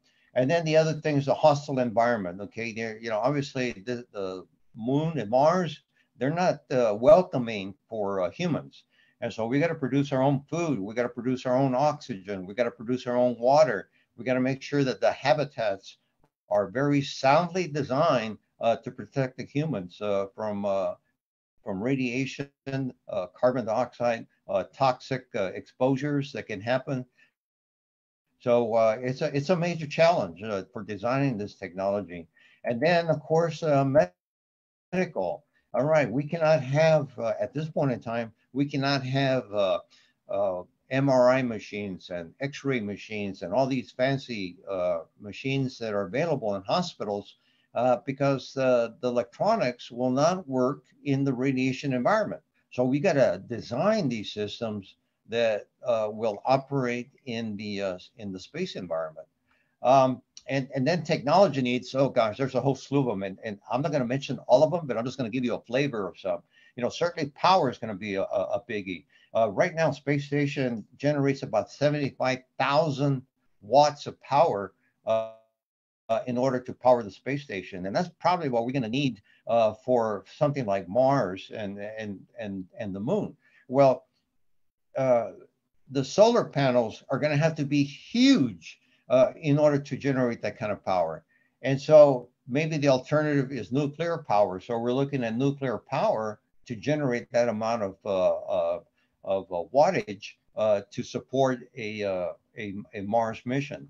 Robotic systems, mining systems are going to be important also as well, but they're going to have to be reliable in terms of not breaking down often, because if they break down, it's very risky to send astronauts to go do a repair. I can tell you that NASA does not like doing extra vehicle activities, because every time a astronaut goes out in their spacesuit into space, they're taking huge risk. There's a risk that something stops working on the spacesuit, or maybe a high energy particle hits the suit and punctures a hole and takes all the oxygen down, and of course the radiation effects as well. Robotic systems are going to have to be sophisticated to do the work of the astronauts. But again, going back to the radiation effects, if we're going to have artificial intelligence on some of these systems, they're going to have to be radiation hardened, if you will, in order to operate and survive in the deep space beyond the Earth's magnetic field. And of course, the technology of crew interfaces. Down here at the bottom, you see the SpaceX display control system, which I've been part of. And, that kind of technology, as well as any kind of interfaces with the human, are going to have to be highly reliable and to avoid what we call human error. And I'll say more about that later in my presentation. Habitats I've mentioned, they're going to have to be highly reliable technology systems with a lot of perhaps built-in systems, including artificial intelligence and machine learning and that kind of autonomous type systems. And of course, communications is a huge problem. We're far away from Mars, up to 80 million miles away. And so right now, the physics tells us that, speed, light can only travel so fast, right? Or the communication signals. And so as we go further and further away from Earth, the delay in communications gets worse and worse. And things about, bandwidth, how much data can we send? We'd love to send pictures, video of the astronauts talking to the family on the ground like we do here on Earth with an iPhone. Well, that's just not possible right now. We need to develop that kind of technology. And then this is the landing systems that are heavy. So I had an opportunity to talk to a JPL engineer that was the entry EDL, entry, descent, and landing systems engineer. And so he was telling me that both Mars 2020 and the Mars Science Laboratory, they weigh about 2,000 pounds, about the weight of a small automobile. And that's about the limit of weight for the way they land those kind of systems, okay, on the Earth. Again, it has to do with kinetic energy. As these vehicles, like for example, the Habitat is going to weigh somewhere in the vicinity, I've seen anywhere from 20 to 30,000 pounds. It's going to be hard to land something that big on Mars because you got to bleed off a lot of that kinetic energy in order to slow it down and go into the very thin Mars atmosphere. So that's a major challenge in technology development too. How do we get a very large object to land on Mars safely that's coming in at 35, 40,000 miles per hour? And then, the medical equipment, again, converting medical equipment to something that's suitable for deep space is a major challenge. That's a prototype in situ resource utilization station. And again, that's to produce water, because we cannot take a water for a 3-year mission for 4 astronauts. That would be a lot of weight. 1 gallon of water weighs about 8 pounds. So again, a major challenge, and also to make it very reliable where it doesn't break down. You don't want it to be breaking down. I have a friend that has a farm, and he has a water well that he gets water from, but sometimes the well pump breaks and he's got to go fix it. Just about every 2 or 3 months, he's got to fix that well pump. So you don't want to be doing that, especially in a harsh environment. So we got to watch out for errors and failures. And what you're seeing here is some of the errors and failures that NASA looks at when we're developing systems. The hardware there's something called the bathtub curve, and hardware can fail after at the very beginning of a hardware development when it's young, but if it passes a certain point in time, it now becomes a constant failure of the hardware, and we can predict things like maintenance. We can predict when it's going to fail. As it gets older, it starts to wear out, whether it's electrical or mechanical. Now, contrast that with software. Software does not have the same kind of failure rate. Software, because you write code, you write a bunch of code and you have a lot of errors, and then you try to find all the errors in the software, and then it goes down to a certain minimal failure rate. But if you're going to upgrade it, you have more errors, and then you find those errors and then bring it down, and then you upgrade again, and then until you stop upgrading the software, do you get a constant failure rate. So it's a different way of dealing with failure rates of software. And if we're talking about machine learning, and if the algorithms are changing, how do we know it's going to be reliable or not? How do we verify that that system is going to be reliable after, let's say, it did a machine learning algorithm change, and we just don't know yet how to test for that, at least not at this point. And then the human part, the human error. You can have the best machines in the world, the most best designs, but if the human doesn't know how to operate it, or the human is not feeling well, he or she can make mistakes. I can tell you that was one of the things that I learned over the years. As an engineering student, I was taught to build good hardware, good software, but they never talked about the human. Okay, never talked about the human in terms of slip of actions. Your cognitive memory, your ability to comprehend complex situations. There's something called situational awareness, where situational awareness is something happening in your environment, and then you're trying to absorb what's happening, and you're trying to figure out what do you need to do next. And those three steps sometimes causes a lot of confusion, depending on the complexity of the machine, that it could cause a human to punch the wrong button and cause an explosion or whatever. So that's why we test, and we test. That's why it gets very expensive, especially in human spaceflight, when we get to the test phase, is because we just test a lot, especially when we've developed the systems, we tested the systems, and then we put those systems against the human, and the human is testing the systems and seeing if there's any human error. It's a major undertaking. And of course, we do this through the systems engineering process. You probably are aware of that, but basically in the systems engineering process, it's basically a methodical way of developing systems. Very similar to how scientists do scientific development using the scientific method. Make observations, form a hypothesis, design an experiment, capture the data, compare the data against the experiment, and look at it against a hypothesis. And so when we're doing all this project implementation, definition, testing, and all that, we're also doing the human error aspect. Down here at the bottom, you see the hazard that can happen. Each one of this is called a barrier. In other words, something that can prevent an error from happening. And of course, we got, we want to make sure we got all the requirements correct. We want to make sure that the design is very good, that we check the system over and over again against safety. We've trained the astronauts and trained for every possible event that can happen. Maintenance, making sure everything is working properly, and then the crew health.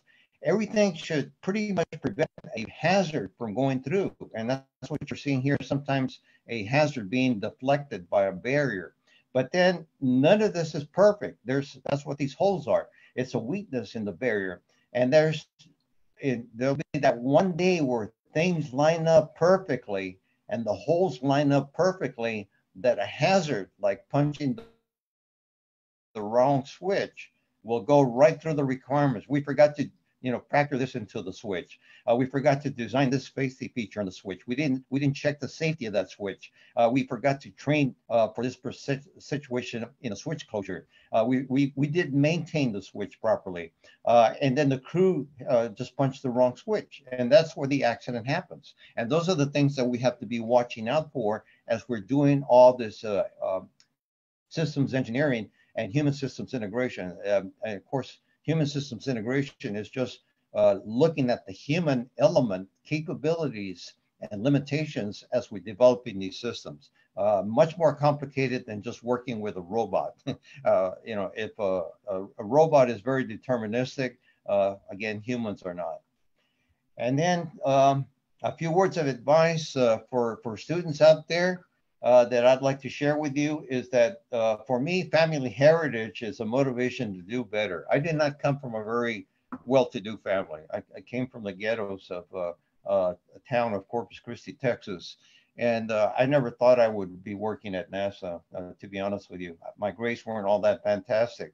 And so grades don't make that person. Determination, hard work does. I worked very hard, to try to do the best I could in school, but realizing that I could not be a perfect A student, I went to go work in areas that were related to electronics and engineering, and that experience actually helped me get my job at NASA. The experience, and you're going to make mistakes, and you're going to make a lot of them, but it's important to learn from those mistakes. And I can't tell you how many I've made. NASA's made many. We've got some very high caliber engineers and scientists, but even they make mistakes, and that's okay. It's just to learn from those mistakes.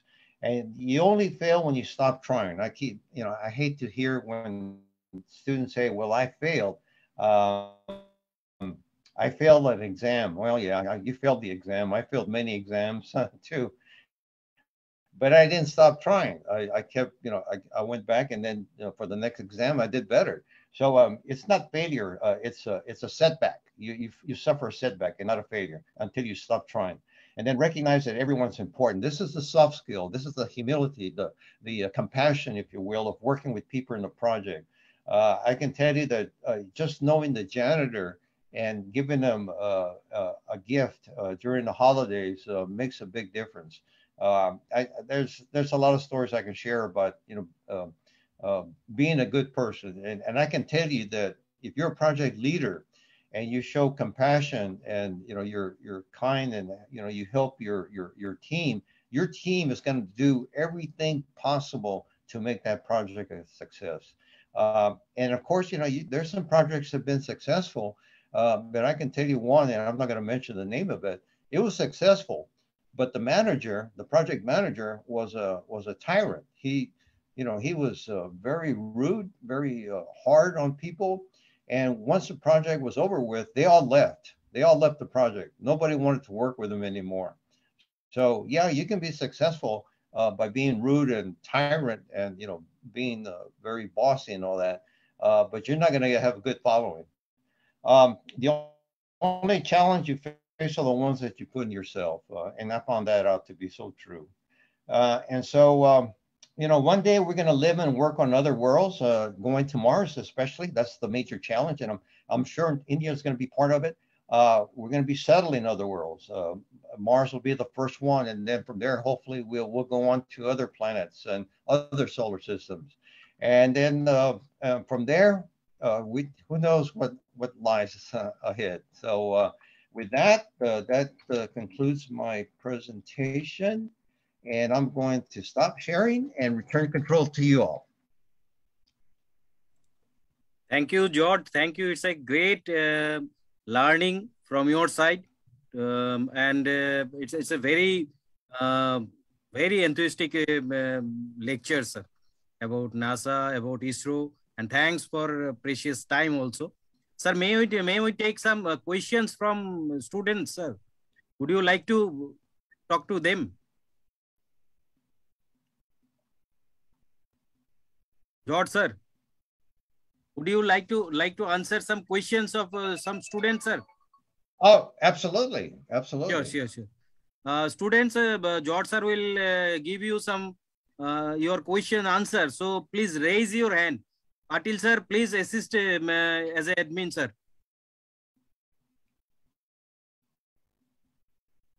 Be short with your question. Rishi, please ask. Rishi, unmute yourself and please ask.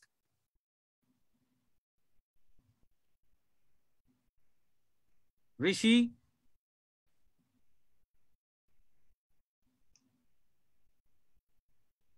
Manish Kumar Tripathi. Hello. Yes, you are audible. Please ask. Good evening, sir. Good evening to everyone. So my question is that first of all, because when I knows about the first, because we using the Sixth Nation as a using the cryogenic engine first of all. So my question is regarding this: what type of currently engines and which are used in present time of scenario of the rocket to launch the vehicles, just like in a PSV will be for use for launch in a just like a Mangalyaan. But we are discussing about that what types of engine is suitable for in next generation so that we can be it's easily for us. So my question is regarding this too: what types of engine basically used in futures, because the cryogenic engines currently scenario is used. So what types of engines used prefer to be settled in the satellite for the rockets? That's my question, sir. So your question is related to engine. What kind of engine? Okay, so I'm not a I'm not a propulsion guy, but you know the engines that they're using on space launch on the space launch system, which is the biggest rocket ever built, is using 5 of the I think it's the R-25 engines that were used on shuttle because of the amount of impulse force that they have. But they're liquid fuel, and of course liquid fuel is something that we want because you can shut it off and turn it on, as opposed to solid rocket. Though Space Launch System is also going to use solid rockets because the combined lifting force with the solid rockets and the liquid engines is going to be enough to lift this large vehicle. You know, getting away from Earth's gravity is the major challenge. You know, and that's why we're looking at options for building a spacecraft orbiting the moon. We call it the Mars transport. We're going to build. The plan is to build it orbiting the moon, and then launch it from there. So that way you don't have to have a lot of engine power, if you will, you know, to get away from the gravity effect. So, but yeah, the whole area of rocket engine is being explored. There's a gentleman here in Houston by the name of Sonny White, Dr. Sonny White, and he's looking at different kinds of engine technology, you know, to be used for going into deep space. You know, one of them, and of course, this from Dr. Franklin Chang Diaz, is a Casimir engine, which is a plasma rocket too as well. But it takes a lot of energy to make these, you know, plasma rockets. So it's work that's still going on. But we're still with chemical rockets right now, and we probably will be for a long period of time. Next, Yatharth Chopra, ask your question. Yeah. Hey George, this is Yatharth Chopra from Mumbai. Just wanted to ask, what's your take on private companies like SpaceX and Blue Origin taking their steps towards this developing of space technology? I'm sorry, you're kind of breaking up a little bit. Yeah, my question was, what's your take on private companies like SpaceX and Blue Origin taking steps to develop the space technology? The commercial companies? You're talking about like SpaceX? Private companies like SpaceX and Blue Origin. Okay. Your audio is coming in, or maybe it's on my side. Can you type the message real quick? Yeah, sure. Next, sir, we are taking from Sanu Verma from Chandigarh. Sanu Verma, please ask your question. Sir, I wanted to ask, it's not related to some like spacecraft or something. I wanted to ask that If somehow something can travel like faster than the speed of light, is it possible to time travel? And also, will it help to travel the light years faster? Oh, if we go faster than the speed of light, we can do time travel? Yes, sir. Yes, sir. You want to know whether it is possible or not. Uh, well, not with humans. We got to get. It's a major challenge. Of course, Einstein's equation says as you approach the speed of light, your mass becomes infinite, and so you don't want people getting very, very big. So it's a major challenge. But we're gonna have to look for different ways of traveling in the solar system and in space, because space is so huge. It took Voyager 2 almost 44 years to get out of our solar system, traveling at about 38,000 miles an hour. So we're going to have to find a way to go faster than we can right now. So that's a major challenge. Next, we are going to Aradhya Tate. Aradhya, unmute yourself. Yes. And ask. Sir, I am in fourth, and can you please tell me the road way to be a scientist for me? I'm sorry, I didn't quite capture the question. Sir, he want to be scientist. Please advise him how he go through his career. Oh, if you want to be a scientist, what does it take?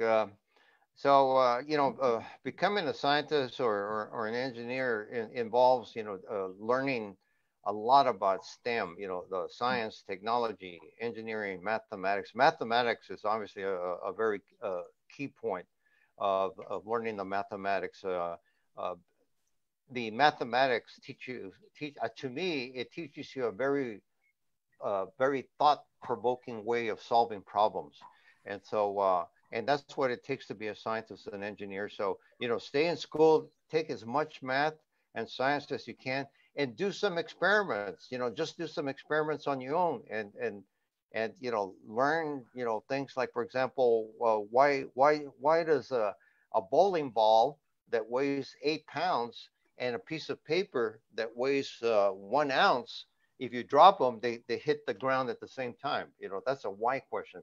Asking questions also is very important. I can tell you that that's one thing that I can, hit myself in the head for, is that when I was growing up, I didn't ask a lot of questions, and it turns out that's important for learning. So, staying in school. So stay in school, learn as much math and science as you can, and ask questions. Ask questions. Ask questions. Ask questions. Sir, our one student who he written the question in chat box as you guided, sir. Sir, he want to know what is your opinion about the SpaceX and Blue Origin private companies initiative in development of space technology, sir? Yeah, so that's a good question. And as I mentioned, I work with SpaceX, and I'm going to be working with a couple other commercial companies. So this is my observation, that commercial companies are in the business of making money, and so it's important for them to make a profit, right? Because they have to satisfy people that invest money in their company, and so they take a lot of pain and effort in researching what's the best way, cost-effective wise, of developing technology for space exploration. And I think they've done a very good job for SpaceX right now. For example, the display screens that I showed you, touch screens. Okay, it's the first touch screens ever used in space for controlling a spacecraft. That took a lot of effort, but they've done it. So I think commercial sector brings in a lot of let's call it development, different ways of developing systems that may not be as expensive as we used to do it in the old days, if you will. So it's very nice to have the commercial companies helping in space exploration, because they bring in a different, fresh, new way of developing systems. Thank you. Next, Dharja Rakesh Jain, ask your question. Good evening, sir. My name is Dharya and I am from Mumbai and I also study in 5th standard. And I like to know that is there any engine, rocket engine bigger than the Titan engine, and what are the uses of the ion engine? You're talking about ion engines? Yes, sir.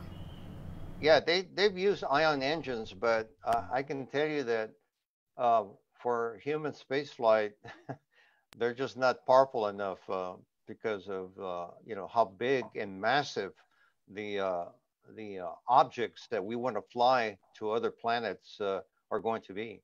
The ion engine would have to be very large or produce a lot of obviously ions, for producing the thrust. And so Dawn, I think it was the spacecraft that used ion engines, but it's very small, and mass-wise, it was not very massive. But if you're trying to launch, like for example, a big habitat that weighs, more than a big house, ion engine is just not going to cut it. Unless we find a better way of doing high-powered ion engines, but it takes a lot of energy to produce one. So it's a trade. It's a challenge. It's a major challenge. What kind of technology do we need for deep space for sending large objects to other planets? We have to stop thinking about little satellites, that we're accustomed to. We have to start thinking about, big things that, that we have to take to other planets. And it's like I said, right now, the Mars 2020 robot that weighs about 2,000 pounds is the biggest thing right now that we can land on Mars with the current technology, just simply because it's as you get heavier, bigger mass, the velocity times the mass, kinetic energy, you got to bleed off that kinetic energy, and it's not a simple problem. Perhaps you'll develop that kind of technology. Next, Rishi Magnani, ask your question. Good evening, sir. Sir, I was having doubt on Einstein's equation. If a particle travels at the speed of light, its mass would become infinite. But sir, according to Newton, mass is absolute quantity. So sir, either Einstein is wrong or either Newton is wrong. So can you clarify that? I'm sorry, I didn't quite get you're talking about Einstein's equation for what? For the speed of light? Sir, if a particle travels at a speed of light, its mass would become infinite. But sir, according to Newton, mass is an absolute quantity. So sir, either Einstein is wrong or either Newton is wrong. So can you clarify? Well, okay, so this is a debate between Newton and Einstein, huh? So Newton, Sir Isaac Newton was in the macro world, the big world, right? Because he didn't understand quantum mechanics and all that. Whereas Einstein looked at it from a more small particle standpoint, what we call the micro world, right? So you got the micro world, small particles that, the mass is very, very small. And then you got the macro world where you got something like an automobile, right? Big car traveling at a certain speed. So the laws, they apply for those different operations, but you cannot say, I'm going to put a car and have it travel the speed of light. That's going to be hard, okay? But a particle, you can't because of the mass, right? It's very tiny. So you can accelerate this particle, and that's why they have particle accelerators, right? Like CERN in Switzerland, I think it is. And they can accelerate these particles near the speed of light and then collide two small particles and then see what the after effects are. But I think Sir Isaac Newton did a very good job because we still use Sir Isaac Newton and his laws, especially, and then also Kepler's laws for guiding spacecrafts right now. So you got the macro world, and then you got the little micro world, but they both are needed. Animish Hegre from Karnataka, India. Ask your question to sir. Yes, sir. Sir George, sir, you obviously told us about the challenges and problems faced while going to Mars. But I would like to ask that can we go to Mars and make it like Earth? Could we stay there in this century? Could we achieve that? Or is it possible to do that? You mean turn Mars like Earth? Yeah, it has an atmosphere. Before, yeah. Right?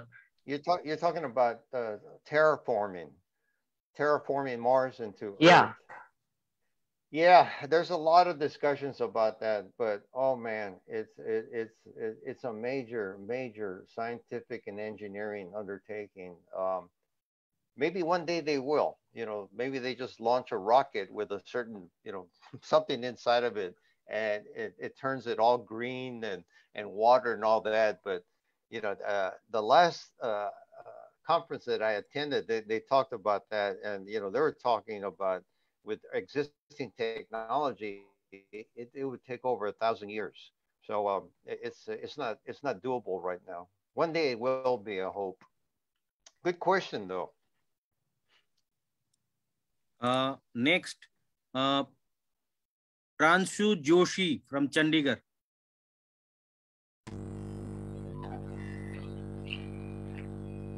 You are not audible. Get a lot of feedback. Yeah.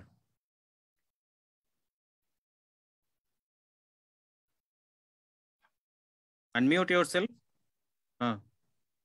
So my question is that there are already 2 to 3 rovers on Mars that are collecting soil samples from it.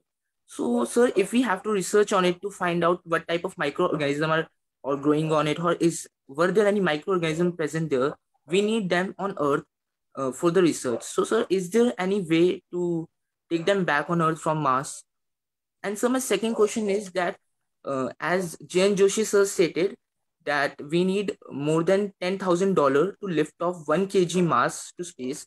Can't we make a tether cable from Earth to ISS or space, which is made from graphene or some type of strong material, so that we could reduce the cost drastically? Okay, so you have 2 questions.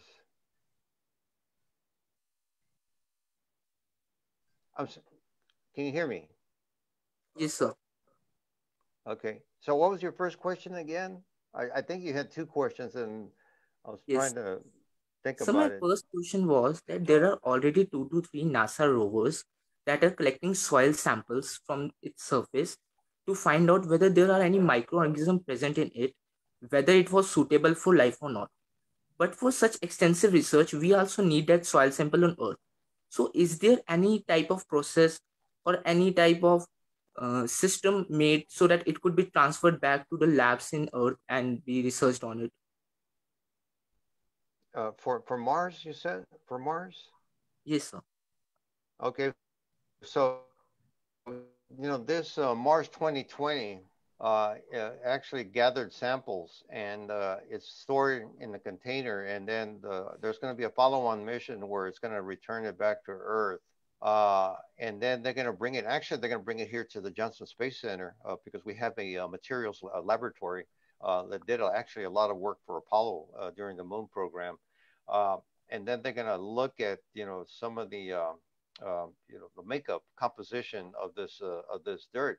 But, here's the thing is that, we don't know if the microorganisms traveled further down deep into the Mars surface as water became less and less on the surface. And so we need to, look at it from different perspectives, and it's a challenge. It's a challenge. but I think one day we'll find out, what exactly happened to Mars. And it's important because Mars may be what Earth. Mars was what Earth was at one time, and so Earth may be on a path like Mars, and so we need to find that out. Why does it lose its atmosphere? Why does the water go away? All that kind of stuff, and eventually it will. When the sun dies, it's gonna it's gonna change the Earth dramatically, and obviously, hopefully by that time we've learned to leave Earth and go live somewhere else. I'm actually running out of time because I'm getting ready to go to a meeting. So I think I'll take one more question. Yes, sir. Sure, sir. Sure, sir. Sir, I would like to ask our Paramjit Singh, sir, to ask some question to him. Sir, please unmute yourself, sir. This is the last question. Due to time, we are not taking. If sometimes another time, George sir with us, he gives another appointment. We will surely take more questions, more discussions. Surely, this is the last question from our side. Paramjit Singh sir from Chandigarh. Sir, unmute yourself, sir. My audible? Yes, sir. Yes, sir. Yes, sir. Good evening, George sir, and welcome to this webinar once again.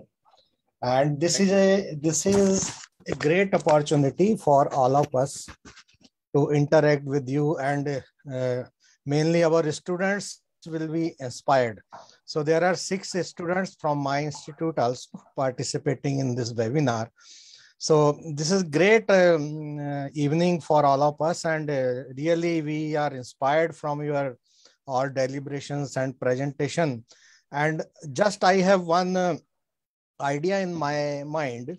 As we know, tardigrade in an organism on Earth in polar regions of India or any about globe.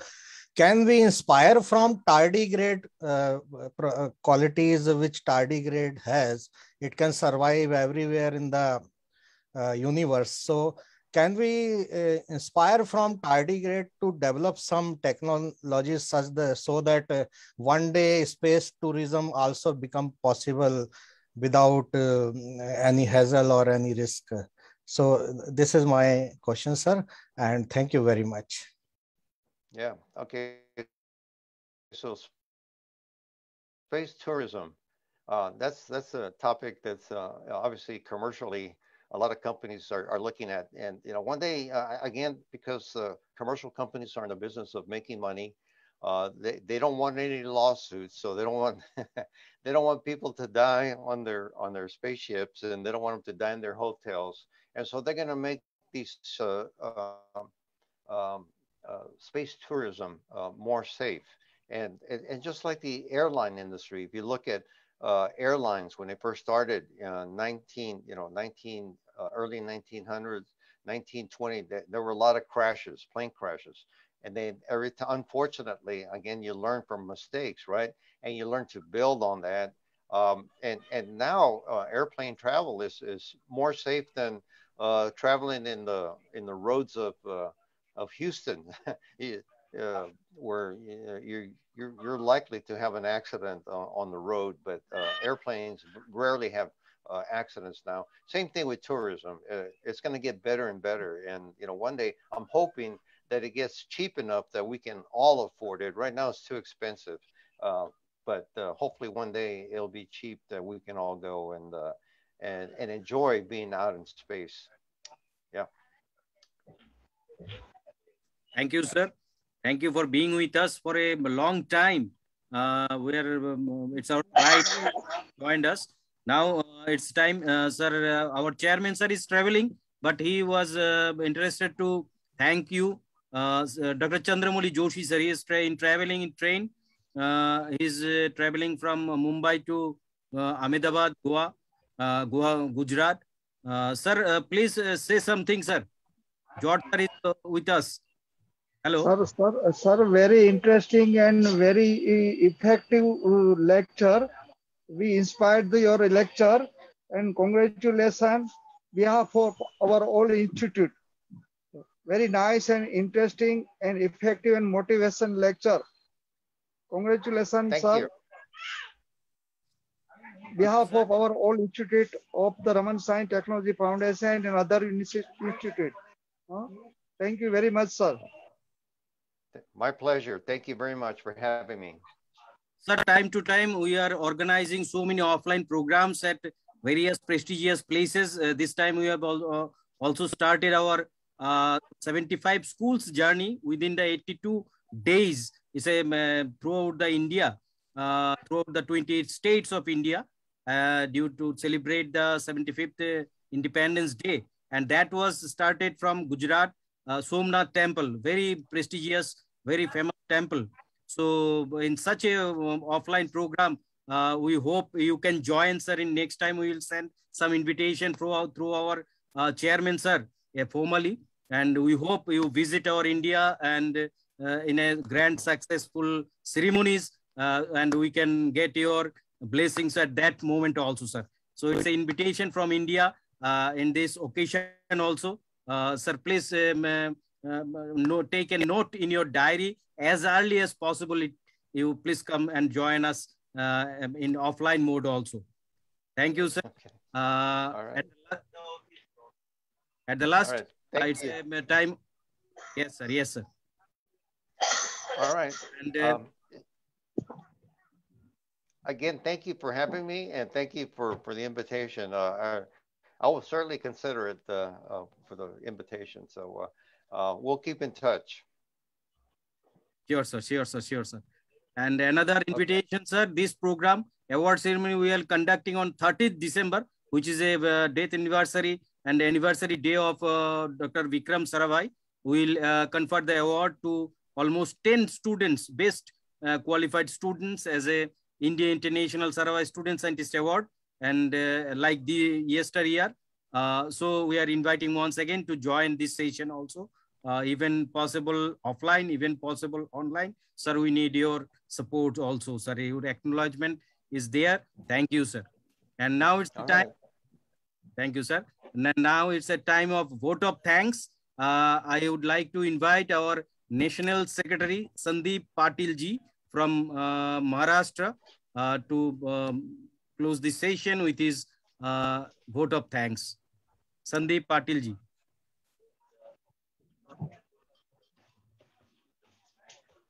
Patil sir.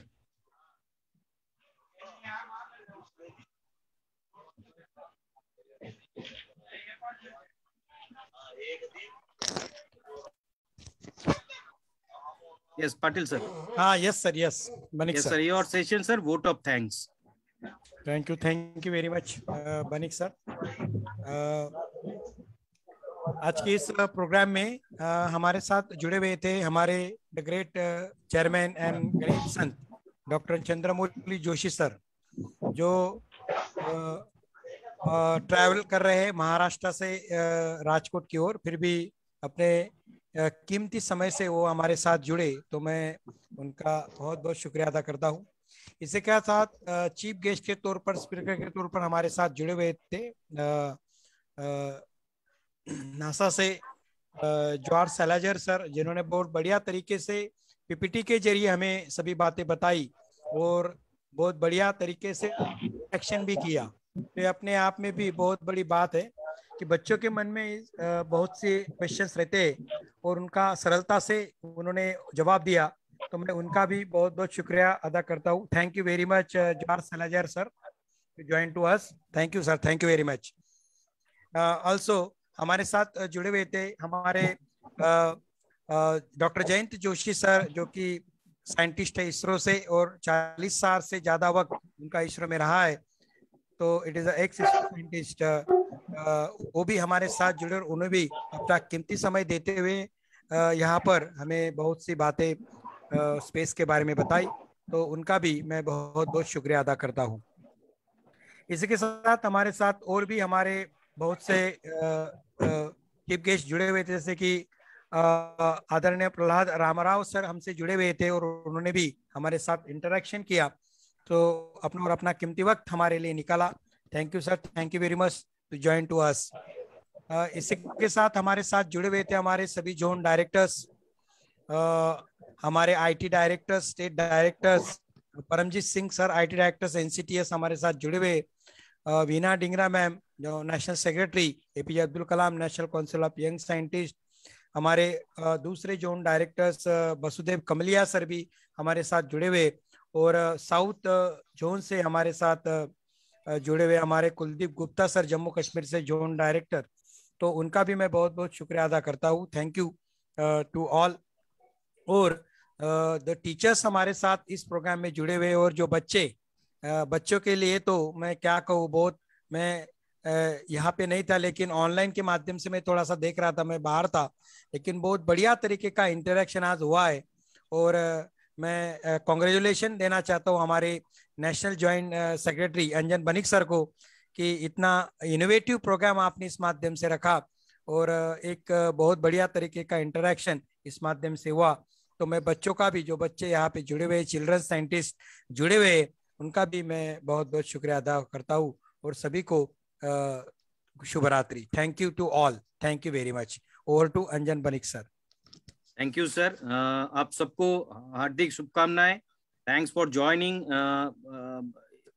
in such a way, if we can able to inspire all of you, especially students, and it is possible to penetrate the message through the teachers to the students also, it will be a great success for such events. Thank you for joining. Our second round and the last phase of conferring the award will be conducted soon. The last phase of the conferring the award will be scheduled on 30th December, which is the anniversary of Dr. Vikram Sarabhai. So rest you will be intimated, and we have kept all of yours email. We will send at the earliest. We will send the certificate of participation to you as far it is possible at the earliest. So thank you, and once again, good night.